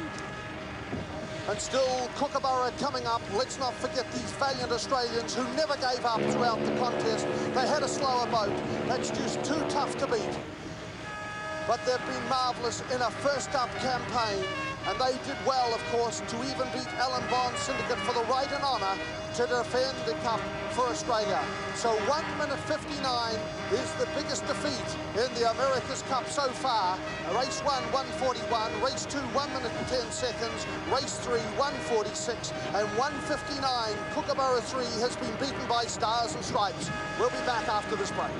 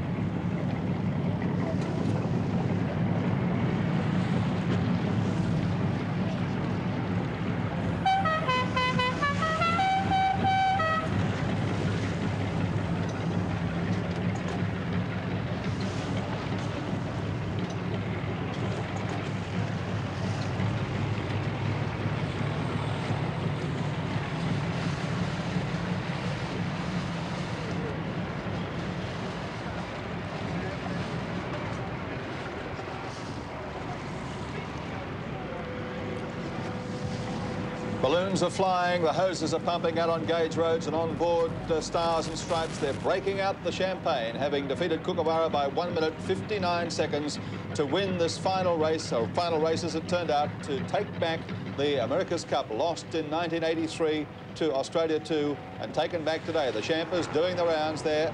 On board, the boys really enjoying this, wasting a little bit of it, and why not? They can afford to at this stage of the day. Peter Eisler and Tom Whitten there with Adam Ostenfeld, Kyle Smith, John Barnett, all getting into it.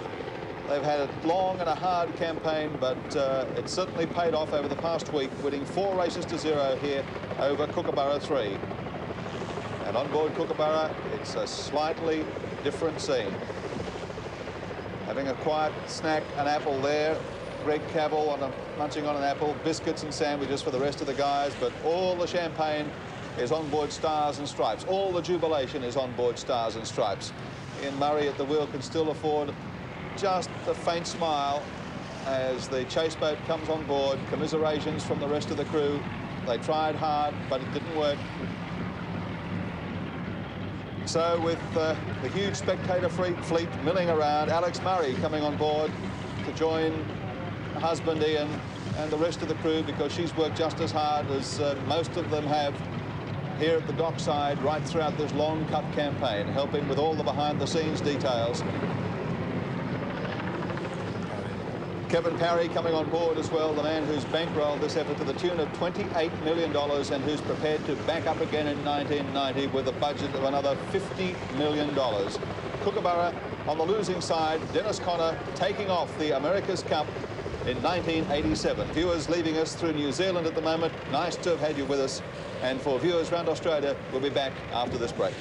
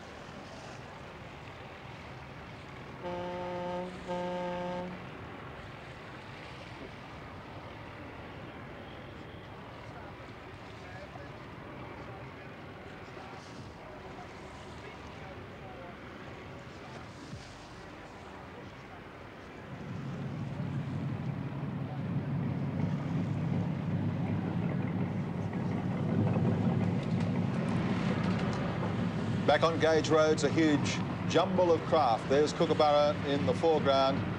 The crew acknowledging the waves of spectators on board the adjoining fleet. And when I say fleet, that's exactly what it is. A huge armada of boats out there today, jam-packed with people. There it is. They've enjoyed this spectacle over the past week and, of course, the past months, those that have been lucky to be here right through the period.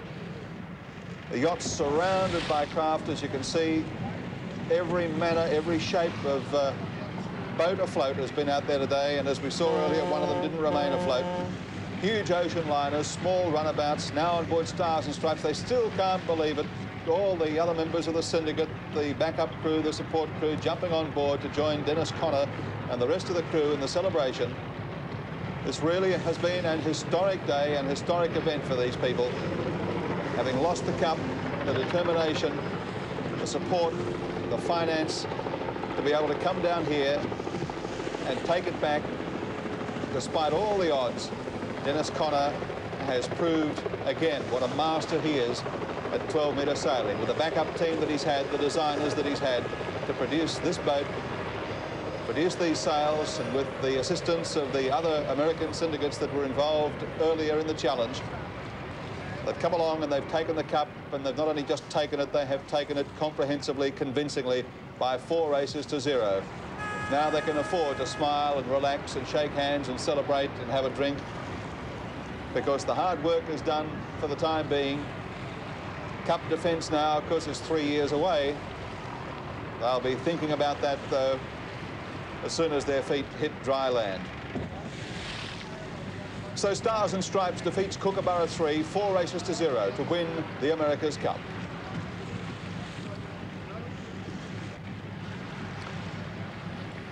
Heading back to Fishing Boat Harbour, and they're not the first to head back. Already quite a few boats are headed back, and already crowds are thronging to the foreshore. Thousands upon thousands of people waiting for the spectacle that they're going to see here in about another 25 or 30 minutes when these boats head back in. In the meantime, let's go back and see what's happening with Ian Hislop in San Diego. San Diego Yacht Club, they're going berserk, as you can see. Ian Hislop trying to fight his way through the crowd, but in the melee there, he's been separated from his microphone. We've lost him for the moment. Almost riotous. These glasses empty, as you can see, but obviously it hasn't been all night. They tell me that the Americans have won the America's Cup. Is that correct? I think it's a rumor. I'm not sure that it's confirmed yet. We'll have to watch the telly. But maybe, just maybe, it's true. All right. We think that the Aussies had it. Well, I think that they're going to have a headache in the morning. Out on the water with the police boats, the harbours and marine, the spectator craft, and that's been a big factor in this whole regatta, keeping control of the number of craft out there and the people that have been out on the water. There must have been 15 or 20,000 people out on the water there today to see what has turned out to be the final race of the America's Cup Series and the victory of Stars and Stripes. The man who's closer to it than I am is Peter Montgomery. Well, it's been a real privilege to be out here on Gage Roads today, to be part of sporting history, and Dennis Conner and his talented crew regaining the America's Cup in the 26th defence, the first time it has been ever held outside the United States. And Ian Murray made the comment the other night at the press conference when someone asked him what happens if he keeps losing, knowing the way cricket fans perhaps treat the Australian cricket team. He said he hopes it doesn't happen that way, the way it does at the cricket out here. Well, it certainly hasn't, but he has it. The Kookaburra 3 right here beside us is really being saluted by boat after boat of Australians who have been very proud with the gutsy effort they've been put up, and I think that most people would understand that if you've got a boat that's doing 8.5, 8.6 knots on the wind, and you've got a boat doing 8.3, then really the Australians had an uphill task, and they fought hard for Australians' honour.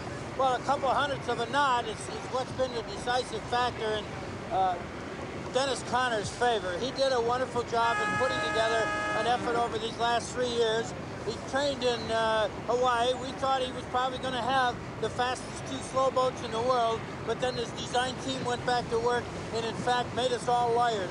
And out here today, he finished it off with a blazing victory over Kookaburra 3. And I tell you what, the Australians are no question.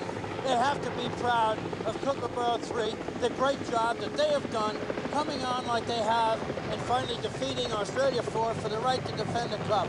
They did not do it successfully, but it's my understanding they're going after Dennis. They're going to take him on his home court, and I wouldn't be a bit surprised if Dennis has his hands more than full in 1993 trying to defend the cup against Australia. Well, there's an absolute cavalry charge out here. It is really white water everywhere, white rapids, and the boats, some of the smaller ones, are really getting tossed around, at least on some of the bigger boats. The journey home is a little more comfortable. It really is a marvellous spectacle and equal to really anything seen in Newport, Rhode Island, buddy. This is just great. Well, I've never seen anything like this before. Of course, I don't spend much time in Newport. I never felt I wanted to defend the cup. I only wanted to win it for the heart of America. We've not been able to do that, but I'm very, very proud of what exactly.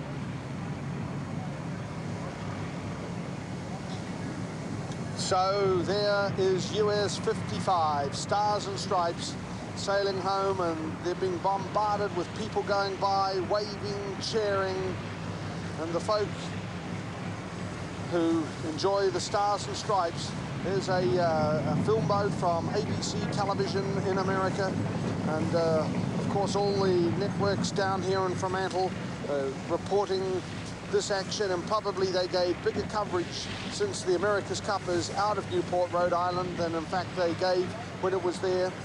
ESPN, the sports network, carrying it live across America, starting at around midnight New York time, but if you're living in California where San Diego is, ideal, 9 o'clock at night the race started, and so it got extensive coverage over there, which is great for Fremantle and Perth, great for Western Australia, and certainly marvellous for yachting in the super conditions out on Gage Roads. So the crew aboard Stars and Stripes and Kookaburra they'll have tired arms tonight, not so much from the physical effort in race 4 of the 26 defence, but waving to well-wishers, and there you can see the Kookaburra crew are getting a tremendous reception, and it's certainly not the tough reception that the Australian cricket team get when they're getting beaten, because these fellows are coming home heroes. It was amazing to be out on the Kookaburra tender this morning with the farewell. I've never quite experienced anything like that. Absolutely amazing. If someone told me there's 50, 60, 70,000 people on every rock, every cranny available as Kookaburra left, and they got a magnificent reception.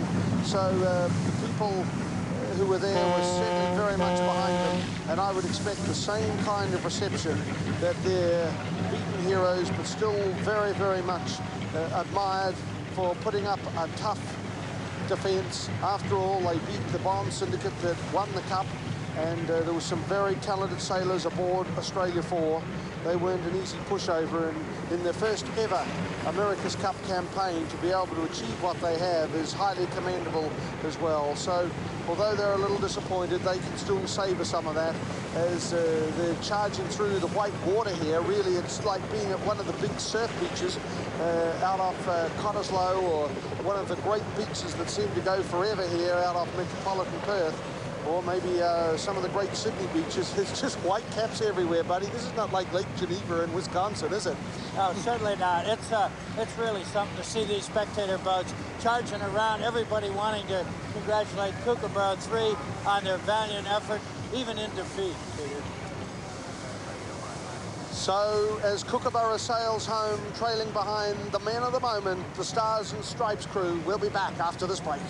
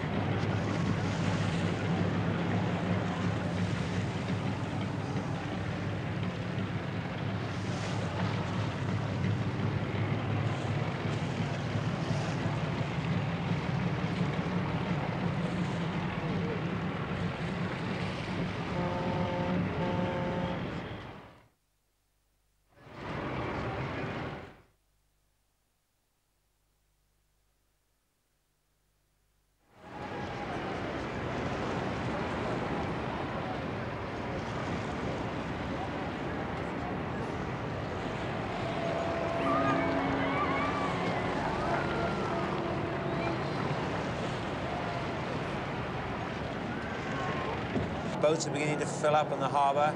There won't be much space when these sailing boats get back in later. That's the flag up on top of Kookaburra 2's mast. That's just behind where we are, so we're keeping an eye on it. As we're talking to you, we're looking over our shoulders and seeing the crowds out there. There's a great atmosphere down there. We can hear it through our supposedly soundproof studio, all sorts of yelling and shouting. This is down on the Kookaburra dock. Wives and girlfriends, children waiting anxiously for the boys to come back, because they'll need a little consolation, but these fellows won't. It's going to be all hell break loose when Stars and Stripes returns to port here this afternoon. Not long now. The crew, the backup, the support people, all on board, lining the side there and acknowledging the cheers and the waves from their tender and from all the other spectator craft, from the harbour and marine craft. It really is, I've never seen the like of it. Chris, have you? Never before, Gary. It's going to be pandemonium's going to break loose when they get back into the dock here. I imagine that they'll want to try and sail Stars and Stripes around inside the harbour for a while, and that will make the place go absolutely chaotic. I think there are a rough estimate of 50 or 60,000 people down at the dock this morning for the departure, and looking out the window now, there's going to be even more people down here to welcome the boats back. I think it won't be just for Stars and Stripes. There's a lot of Kookaburra flags flying as well, so hopefully Ian Murray and the team are going to have a lot of fans welcome them back, even though they haven't done what they went out there to do. That's the view out our window. I had the privilege of watching Australia win the America's Cup in Newport from a helicopter, and that was a bit of a naughty way of doing it, because we just took it out for the second half of the race, watched the race, came back in. When the boat hit the dock, I was a guest down on the Australian dock. In fact, we stood on Challenge 12 with Ian Murray and several other people. Derry Clark was there, people of the Kookaburra crew, and we watched the crowd come ashore. The reception was ecstatic, as you know. It's recorded on film from that time. And now the situation's been reversed, and this crowd, this Australian crowd, is here to cheer for the winner and to console the loser. And this is a fantastic atmosphere here.